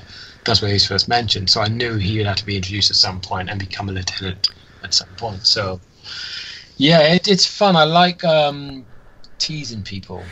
I will say I have never been so invested in a peripheral character until that point, and not even so much that he has my name, but because of that tease, and I thought, okay, this is it. This is gonna happen. And then he's serving tea. And I thought, oh, okay, so he's poking the bear here. He's having a little fun. Okay, maybe that's what he means. And then only to put him in the harrowing situation later, and I thought, okay, this is it. This is where he's going to die. Oh, he's just got his ankle. But I would like to thank you for that roller coaster ride of emotions. Absolutely welcome. I can't promise not to do it again, but if it is a short story, obviously. Yeah, it's fun. So the only person now to appear is, of course, Sean's namesake. But soon. Yeah. That was a bit ominous, wasn't it? I can say his name check will come up sooner than he does. So watch out for it. We're leading, and of course, what's quite fun is his character is very different from Bartlett and Miles, and he's not a nice guy. Not a nice guy. Oh. Ooh, clues. He's not a good guy. But yeah, he's definitely. Although he was meant to appear next year, but that's been put back another year, so it's going to be a while. But he'll get there. He'll get there. And he's been mentioned before, so it's not like, Yeah. And you did get to write part of my book, so you do roundabouts, right? I'm the bad guy in retaliation for that, right? That's yeah. Look what you've done to my short story. Kill. Okay, I'm going to have to ask you here. Was the intention of the wiggle room between the end of this story and downtime intentional or not? Because that was one of the things that I appreciated, that as this story arc has played out, there have been clear indicators that you weren't entirely beholden to what happens to the characters in the future in downtime. Yeah. But I have always managed to see a way around that and how they would work, because I love downtime. Now, you did leave a little bit of wiggle room. You did leave some wiggle room at the end. Was mentioned that to me before. Was that intentional? Just say yes, Andy. Absolutely not. As I say, when I heard your review last week and you said that, I was like, that's so not what I meant, but I can see how it works at this point. But of course, there's lots to happen yet. But at this point, I can totally see how it'd work. But no. Because there's a few reasons why downtime is not necessarily apocryphal, but it doesn't necessarily fit what we're doing. Because I'd have to rewatch it or reread the book, whichever, but I seem to recall it being very clearly the third attempt of the Grey Intelligence. It didn't allow for anything else between Webb and that, as I recall. Again, that's certainly it's true. It's been a long time since I've watched or read it, so I couldn't. But I'm pretty sure that's how I remember that there there was never meant to be a gap in terms of the intelligence striking for a time, which obviously would limit us enormously, because half of our licensed characters are in that story. And if we were beholden to everything happened to them in that, we would never get to do anything ourselves. So it's not to put the story down, it's just pure logic that it would constrict us too much. But, like I say, from what you were saying, yeah, I can see how that would fit, and you're welcome to think that for now. But I guarantee later you'll realise you are incredibly misjudging this. But you shall see. As I pointed out, of course, Travers is definitely dead. He's dead. There's no two ways about it. He won't be coming back. He is dead. However, of course, as I mentioned earlier, it still leads to discontinuity of invasion, but there's a solution which we are working towards. But Travers, as we know him, is absolutely... That was the whole point, is that as they suggest at the end of this story, we confirmed later in another book, they're going to basically fill the vault level 4 with concrete so that the intelligence and it, which is obviously at the moment apparently stuck in Travers, or at least grounded by Travers, will not be able to escape.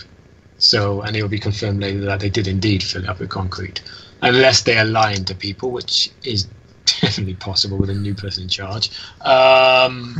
So, as far as I'm concerned, Travers is definitely dead. And it's science fiction. He can doing his thing. But yeah, I mean, no one's really dead in sci-fi if you really want to. So what you're saying is there is room out there for a short story that wouldn't necessarily fit in the entire narrative, but could maybe lead a reader to believe that it's possible that the great intelligence got out of there before the concrete came in and maybe made his way to Dead Sin. Because now, if you look at the book that Mark Platt wrote, it is mentioned in there by a character that it was thought that Travers was dead, and then he shows up again.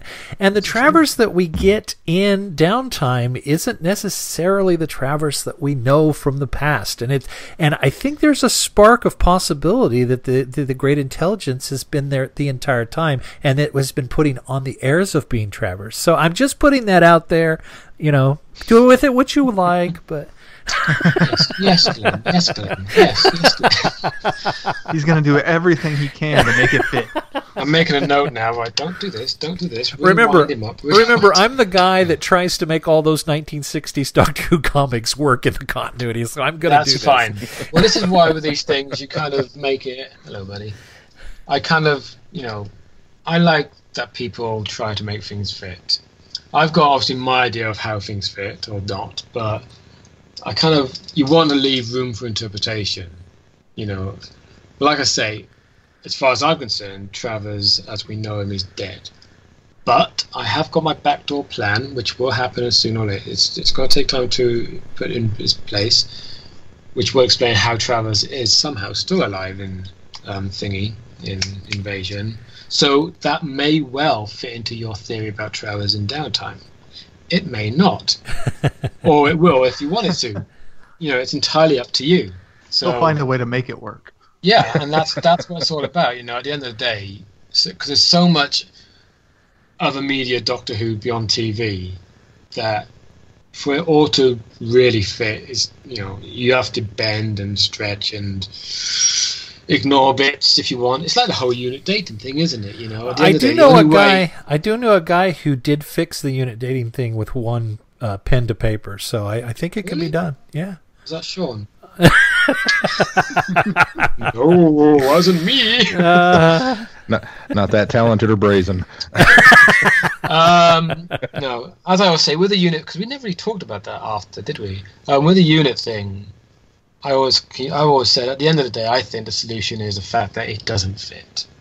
That's the solution, because honestly, it doesn't. There's no way to make it all fit, because every time somebody comes with an idea of, it fits because of this, it fits because of that, they're almost certainly leaving something out which doesn't fit with their plan.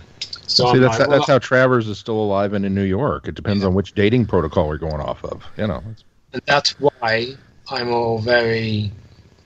I think the whole fact that unit dating doesn't fit is kind of the whole point. It can't work, which is, of course, what Info Time is all about. Now, I do have a few other points I want to raise, since you might have forgotten them, because you may not bring these up. You had an issue, kind of maybe-ish, with the whole Sally Evans thing, right? Sort of issue. It was I liked it. the relationship between the two. I think that what we had pointed out was that it felt, I don't want to say forced, but it felt like maybe it was a contrivance a little bit. And so I think that's where we went with it. Okay, well, I can reveal exclusively that it was our plan from very early on for these two to be related. But as you know, the Evans thing wasn't working in terms of the series, so he kind of got pushed away. So that kind of took a back burner. But then, because certain people really enjoyed Evans when he appeared in the short stories, we suddenly thought, well, actually, let's do a novella about Evans instead, and then we can finally get that story working again. Hence, Life of Evans. So you can say that you guys are almost certainly responsible for Life of Evans being a thing.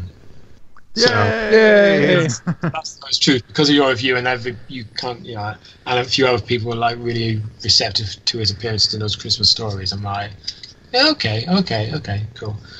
So that brought the Sally Evans thing back. So I thought, well, let's just do this. The reason why, and this is a purely meta thing, is because, and it's partly to honour the actors who played, or the actor who played Evans. I forget his name now. I forget.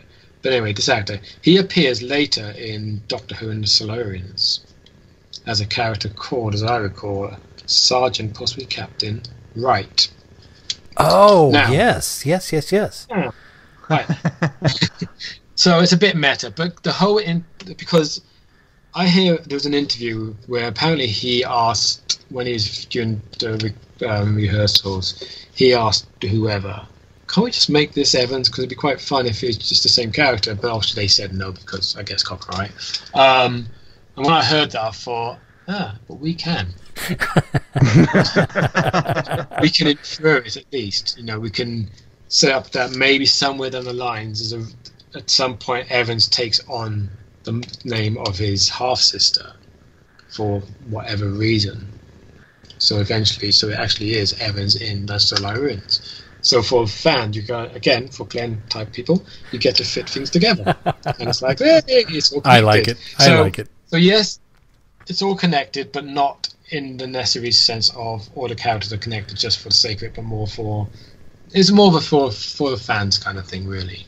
So if you want to believe that, it kind of, we're giving you the background for it to happen. So that's why that came about. So I'm sure there's something else. Oh yes, do I bring this up?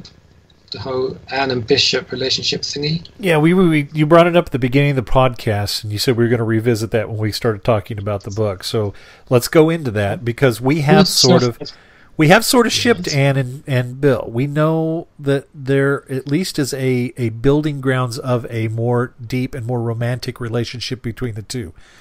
Or are we going to get something from that?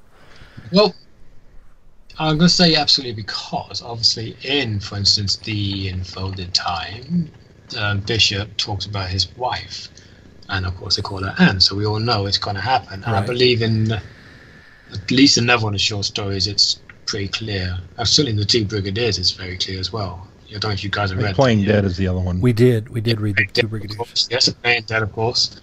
Which, interestingly, sidestep, the Playing Dead will make so much more sense to you guys. I know you weren't overly impressed with it, but it'll make much more sense when the next novel comes out for the first batch in this year, second half of this year, which is the New Unusual, which is Adrian Sherlock, which is set just a few days before the Playing Dead. So suddenly it'll make much more sense to you. Ah, okay. Oh, okay, good. And indeed, the next novel, Dreamer's Lament, will give you a reason why this whole zombie thing was a concern of these characters, why these aliens were able to pluck this from their head. So it does all fit eventually. Just, you know, even if you read stuff you think, okay, stick with it, because I'm sure they'll explain this later. And if I don't, you'll mention it in podcast, and I'll make a note of it to do so. So it's all in there.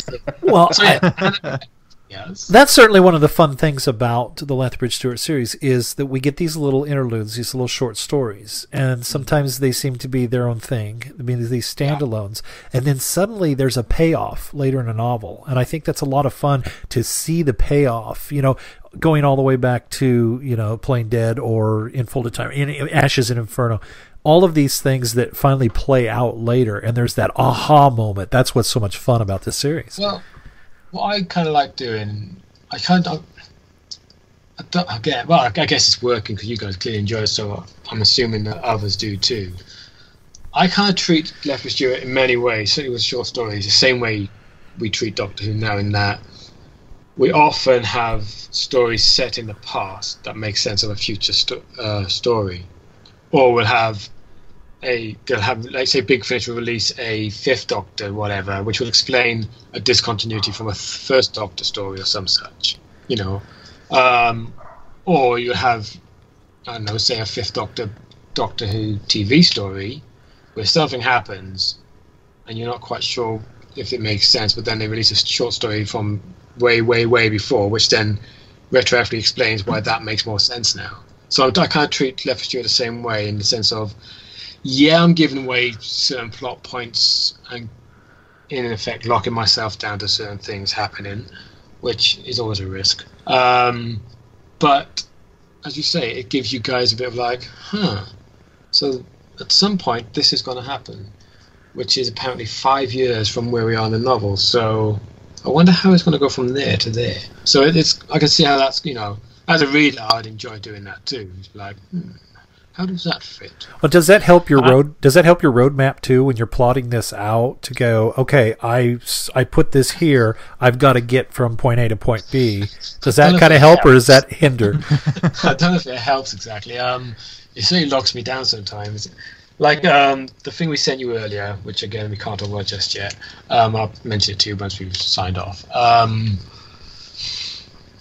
In that, for instance, there's certain things happening, because it's set in 2017. There's certain things happening in that which I've got to make note of, because I'm not really overseeing that as well. I'm overseeing certain elements of it. I've got to make a note of it so that, again, we don't contradict it in our series or later on, and so on and so on. So I don't know if it's helping, but it's certainly making my job more difficult as we go along. But it's my own fault, because I'm the one who keeps on doing it. So, it's like, the A history books. Don't know if you've had. Yeah. Mm-hmm. Yep. Okay. Well, the dude he's putting together the latest ones and stuff. He's still doing stuff. And he gets free PDFs of all the books, so he can obviously make sure he gets the entries in time and da. And he has said to me a few times, because I don't know how you do it, man, but the coherence of this series, short stories and everything else, it's amazing. I don't know how the heck you managed to keep this all straight in your head. I'm like, it's not all in my head, I assure you. I've got so many notes everywhere. I mean, let me just I'll show you this. Don't read any of it, but you can see it. This thing, for instance, on my wall up here. Oops. Slightly ripped now. This here, don't know if you can see it in that light. Yeah, kind of. This. Yeah. You got a Venn diagram there.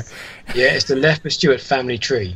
And there are people on here that you've never heard of. You've got his father, his mother, his mother's mother and father, his father's father and mother.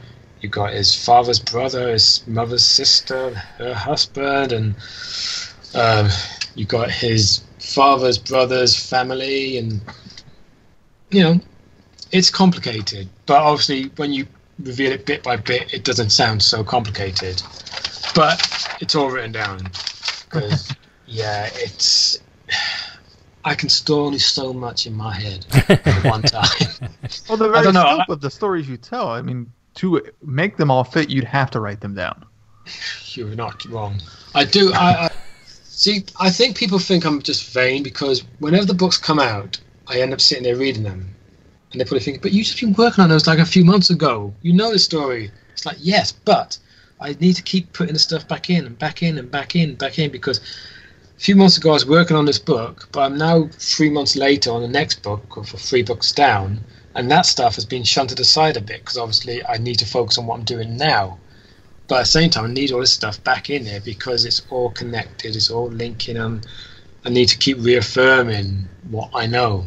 Because like you say, it's a lot. And it's when I look at it on the shelf, it's like there's, so far 12 novels, 3 short story collections, 1 novella. It's a lot. It is. As a reader, I want to thank you guys. Hey, see?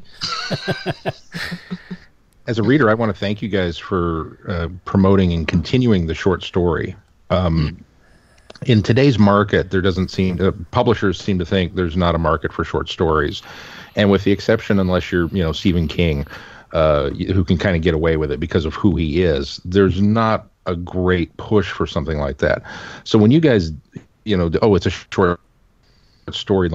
I love short stories. I love reading them. I love writing them. I love everything about the format because it's one of those. You can work on it, and it's a nugget of an idea, and here it is, and it doesn't need to be any longer than what the story it takes to tell it.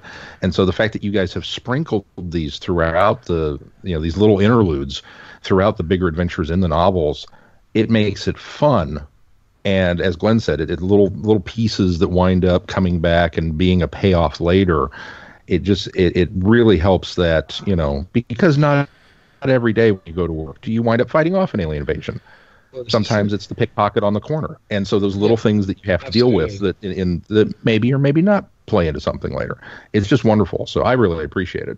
Well, the irony of all this is that we did not plan on doing short stories at all. It was just a complete convenience that we needed, because I didn't know you guys at the time, of course, but when, as you, I assume you know, there was a huge gap between Forgotten Sun and Schizoid Earth. Like almost a year gap for various unfortunate reasons. There's always rubbish going on. But of course, we had to, in that gap, where we was trying to get Schizoid Earth together, we needed to keep the interest going, because we just launched our series, we've got a huge gap. This could totally ruin the series before we even get started now. So we had to keep interest, somehow. So we kept doing little short stories free. Here's a free short story, here's a free this, here's a free that. Just to keep the interest going, which, as it turned out, worked, thankfully. But then we created almost a tradition before we even got to the second book of doing short stories. So we just kind of had to keep going with it. And now it's become this thing where, literally every novel comes out, I guess people are expecting a short story to materialize with them, because it's become almost a traditional thing that we do now, which is fun. It became a problem, obviously, as we know, because we suddenly ran out of people to write them. So we did an open story submission, which really, really worked very well. So many. Oh, man. We got so many submissions. Oh, I say we. Of course, me. I'm not allowed to go through them all. Yeah. I still haven't gone through them all, actually, in fairness. There was a lot of them. But I've told people, I'm like, we've commissioned that for this volume now. But, and if you're listening, we will get to all your stories in time. They're all there in the emails, and they will go through them in order of them arriving. So it will take as long as it takes, but we will get through every single one of them and say yes or no, or whatever. But, we only do, 4 collections a year, so it'll take time. Well, we're coming up on almost 3-hour mark here, I think, although some of this has been just kind of us jabbering. But I did want to ask, is there anything else that we didn't touch on that you needed to bring up? Or you wanted to bring up? Actually, I do want to bring up one thing. More for the viewers. It's because we're watching each other.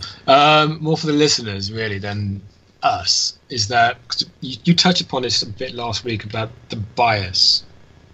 And I made a note saying your bias. It looks like bras. But no, seriously, look. It does look like bras. It's actually bias. I was looking for what's that? Bios, bras, what? In that, when this all started, and it's an important thing to reaffirm, I think, to people, is that when this started, because I think it could easily be perceived as we're just constantly praising each other. But when this all started, I didn't know any of you people, and you didn't know any of us.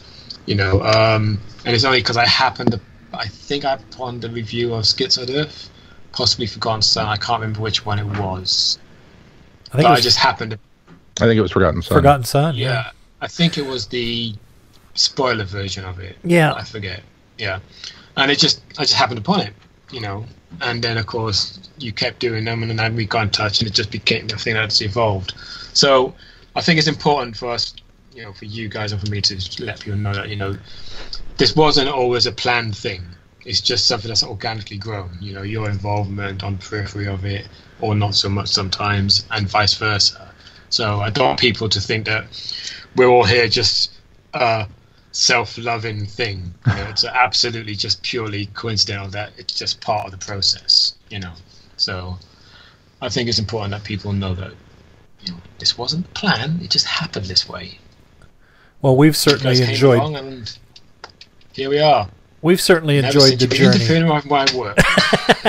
Well, we've certainly enjoyed the journey, and I think it's made it that more special for us that we've been able to be involved so much with this.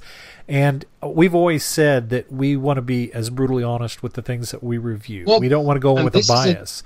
And this is another point, I think, that you mentioned last week about you're not always, you know, you're not always up for everything we've done, which I think is, again, a very valid point. There's been some stories that you've not particularly liked, certain elements of stories you've not particularly liked, and you've said so. You know, if this was just one of these, what's that thinking word? Mutual admiration club. Yeah. Okay. Love fest? No. What's it when you like hire your wife or something? What do you call it? Nepotism. Yeah, nepotism. It's not a nepotism. It's you know, it's just, it's honest. You know, like if you guys don't like something, then you are absolutely free to say you don't like it. And, you know, if I agree, then I might take your opinions on board. If I don't like it, wait until I get it right. But what's quite cool is your reviews generally are pretty honest. I mean, I'm just looking on the shelf, I can see loads of books that were elements you weren't too keen on. Like looking at Moonblink, I remember your thing at the end about the switching of the bad guys, and now you're like, they should have just kept the one in there. And I'm like, yeah, actually, you're probably right. I should have done. Lesson learned, you know. So it's good, you know. Well, and we always seem to hope that you'll take the criticism constructively and maybe, you know, work towards something different, or counter us and say, well, no, this is why we did it this way, and, you know, always, you know, maybe convince us on your side of why something went a direction it did. I mean, you guys, even last week, I can't remember what it was, but there's a certain thing you said, I'm like, that's not true. Okay, that's fine. But that's your perception of it, and that's absolutely fine, because that's what's all about interpretation, isn't it? I know, and you've said something about various books, and I'm like, they obviously didn't get what I was getting at, but that's, again, okay. Because if it's just it's all amazing, then where's the fun, frankly? Yeah, you'd get tired of us if that was the case. Oh, mate, this is... I honestly, as much as I loved your review of my book, and it was a little bit embarrassing at times, like, okay, you're being too nice to me now. I don't think I could take that every month. You know what I mean? I'll be stuck in the doorway, man. My head won't fit. So, but yeah, it's cool. I'm looking forward to hearing what you've got to say about the next book. Let's talk a little bit about the future. You're not writing any more Lethbridge-Stewart, with the exception of you've got a Day of the Intelligence plan that'll kind of give us some history. But which, Jack, you mentioned it. We've had to. There's had to be a slight scheduling change on that one. Is that the next novella it's actually going to be the Travers and Wales thing instead. Okay. Due to scheduling conflicts, I've got other stuff that's come up, but I've had to put Day back. It'll go out then. It's just not going to come out next. So those who bought their free novellas still get their free novellas they paid for. It's just instead of Day of Intelligence, we're going to be doing the Travers and Wales thing first instead, because these things happen, unfortunately, in the scheduling world. But you know, obviously, we want to make sure that they all still get their book they paid for. And to be perfectly honest, I think the Travers and Wales is a much better bloody book. Only because I've not read Day of the Intelligence yet, so I can't really compare it. But yeah, but anyway, you're not done with Lethbridge-Stewart line, right? You'll still be a managing editor, right? That's actually kind of funny. When I announced this, you guys got it, but a few people, they're like, "What? Who's going to do it no more? Is it going to be no more Lethbridge-Stewart?"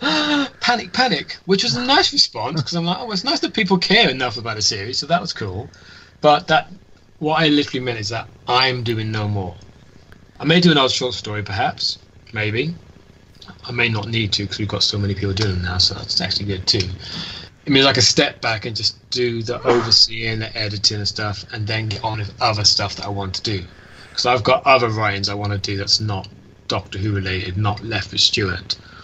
Although, of course, yes. That leads me into my next question. Do you have other projects that you can tell us about that are coming up that are not necessarily Lethbridge-Stewart related? Not that I can tell you about. Not that you can tell us about. I have one project coming out that you guys know about, which I can't talk about, but you know what that is. But I can't talk about it yet. Well, I'm sure we'll be the first to know when you can talk about it, though, right? Yes, when you can mention it. But obviously, people know, but only people I know who won't tell people, because that's how these things work. You get perks, as they say. But yes, as you know, I've got this one project, but that's done now. That I did that ages ago now. Well, it feels ages ago anyway, and that's coming later this year. But I can't talk about it. But I suspect. Really, I may be wrong, but I imagine it'll be announced next month, based on the schedule of these things. I think, but I might be wrong. It may be a bit later, but when it does, I will let you guys know because it's kind of cool and it's quite exciting. And I've got other stuff planned next year for the same thing. Got to be very cagey, haven't I? Speaking in code. Well, that's okay. We don't want to step on anybody else's toes either. Because you know what I'm on about. I've got more of this stuff coming up next year, so that's also going to be pretty awesome. But the stuff I want to do that's not Doctor Who related, because as much as I love Doctor Who, I want to do other stuff. Now, for instance, I don't know if you guys are aware of this book. It's quite a hefty tome. It's a chunky book, which I wrote a few years ago, called Seeker. Mm-hmm. Yeah? Yep. It's a vampire, Egyptian mythology, supernaturally, real-worldy kind of mix of genres that I like to do. And we are going to be re-releasing this through Candy Jar soon-ish. I say ish because who knows when these things are going to happen. And this originally came out in 2011, so it's been a while. And it's only recently that the ebook of it's gone out of license. But like I said to somebody the other day, it's been selling non-stop since it's come out. Not like hundreds of copies, but it's still constantly trickling. So what we're going to be doing is eventually releasing this through Candy Jar, which means if enough people are still interested in it as a book, I finally get to write part 2 of it. Hey. It's a 4-book series. And so after 7 years, I'll be able to, I know, right? After 7 years, I'll be able to write book 2. And there's a lot of people who constantly badger me on Facebook and Twitter, and you see me in Cardiff sometimes. When's the next book? Yeah, I know, it's only been 7 years. But the fact that they still want it's good.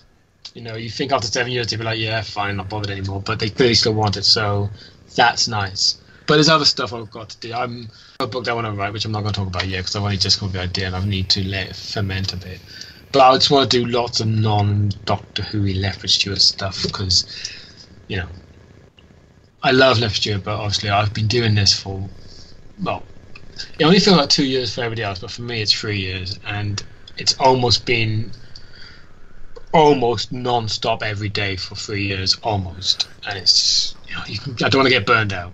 Sure. Not to sound horrible, but I don't want to become like certain Doctor Who producers who just become burned out and just do repeat, rinse, repeat. I don't want to be that person. Sure. So, that could mean anybody.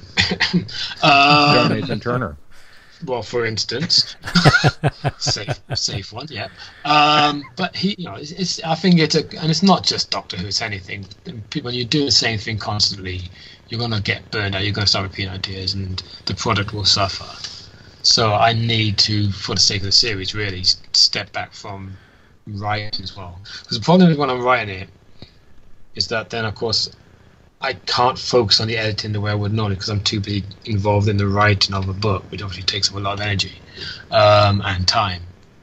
Like I know that I feel anyway that the next two books in the series have suffered a little bit because I was doing Night of Intelligence, because I wasn't as focused as I would have been normally. I mean, hopefully it doesn't show, but I know, for me, it felt like they suffered because my focus was kind of not where it's supposed to have been. So, yes, that's basically why I'm doing it, not because I don't want to write for it, just because I need to do other stuff. Because, shockingly, I have many other interests. Not many people know this. But, yeah. So just for the record, coming up, we've got Daughters of Earth. You got Daughters of Earth by Sarah Cornu. I can't remember now. Was it? I learned this. I'm sorry, Sarah. See, it's not so easy. It's not so easy. Right in front of me, so it makes it even worse. Wagon? Is that it? No, it's Chronovision, I think. Chronovision. Chronovision. W is a V sound. Okay. Because she's from Australia, but people are from not Portugal, somewhere like that. I forget now. But either way. So that's next. Following that, we've got Foreign Daughters of Earth, you got The Dreamer's Lament by Benjamin Burford Jones, which is actually quite good now, apparently. Well, I say kind of, because, when you get so involved in it, you kind of lose your distance and you just don't know if it's any good anymore. It's like Night of Intelligence, It's not until Will went through it and edited that I really knew if it was any good. Obviously, I thought it was, but you get so involved in the process, you lose your objectivity, So when I say apparently, I mean people like it. I don't know, because all I know is what I went through putting these things together. So I can't. It's all a jumble in my head. So yeah, that's fun. Bit of advice: if you love something, don't ever do it for a job, because the love becomes a chore. And suddenly the passion becomes a chore, and eventually you're like, ugh. That's why we're still amateur podcasters. Yep. Enjoy it while you can. Doing it for fun. I don't know. This is kind of a chore. Believe me, editing this show is no picnic. Oh, yeah. Speaking of editing, since we are running so long, and Sean's going to have such a task in front of us, we probably ought to wrap up. We started at, and you've got to keep this bit in, Sean, because it's quite funny. We started at 7 o'clock my time, rather. Although I think we probably started about 7:30. Yeah. By the time we got had ready. the time we started half hour worth of pre. It is now 10:05 my time.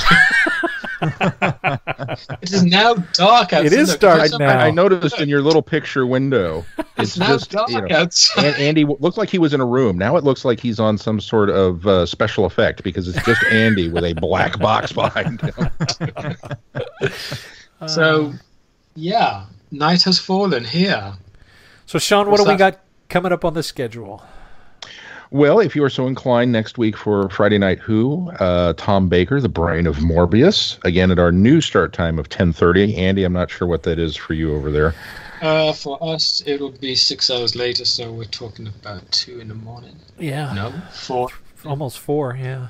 It's 3:30. That's either an early morning or a late night. This is why I don't tune in. I'm not getting up for another 2 hours yet. That pesky time vortex. I just can't. Yeah. But we're going to be watching that in preparation for our show next week. Episode 342 will be our thoughts on some 8th Doctor Big Finish stories. We're going to finish off season 2 with number 7, Sisters of the Flame, and number 8, Vengeance of Morbius. We get a little new Who on Friday Night Who the following week with Christopher Eccleston in the 2-part Aliens of London and World War III. And then our show the following week, we will finish off the 8th Doctor, or start the 8th Doctor Adventure Season 3 with Orbis, which kind of is a concluding chapter to a 3-part thing. And then we'll delve into some Titan comics with the 9th Doctor. His Season 1 stories, we'll be doing issues 1 through 5 and reviewing that on the cast. And then some more stuff on the future. I've got 6, 7, and 8 here.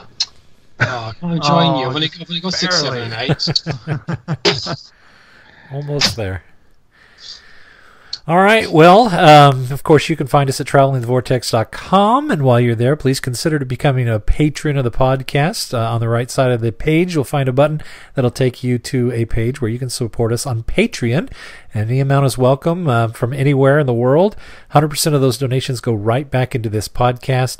Also, there are links to retail sites there as well. A portion of those proceeds go into this show as well. And you can purchase podcast merchandise from our Traveling the Vortex store. You can find a link, all of that, on the website as well. And, of course, you can also reach out to us on any form of social media. We are all out there. And Candy Jar books are available through their website. Go check them out if you haven't. Yes, I put my thumbs up. Can't see me. All right, fellas, if that's going to do it for this week, until next week, I'm Glenn. I'm Sean. I'm Keith. I'm Andy.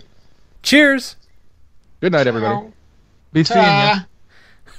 Ta. I like that. Ta. That's Andy's new sign-off. Ta. Oh, no, ta-ra. Oh, ta-ra. Ta-ra. Oh, I even like that better. Ta-ra. Ta-ra, Chuck. You have been listening to Traveling the Vortex. Doctor Who and all of its associated programs are owned and trademarked by the BBC. No infringement is intended or implied.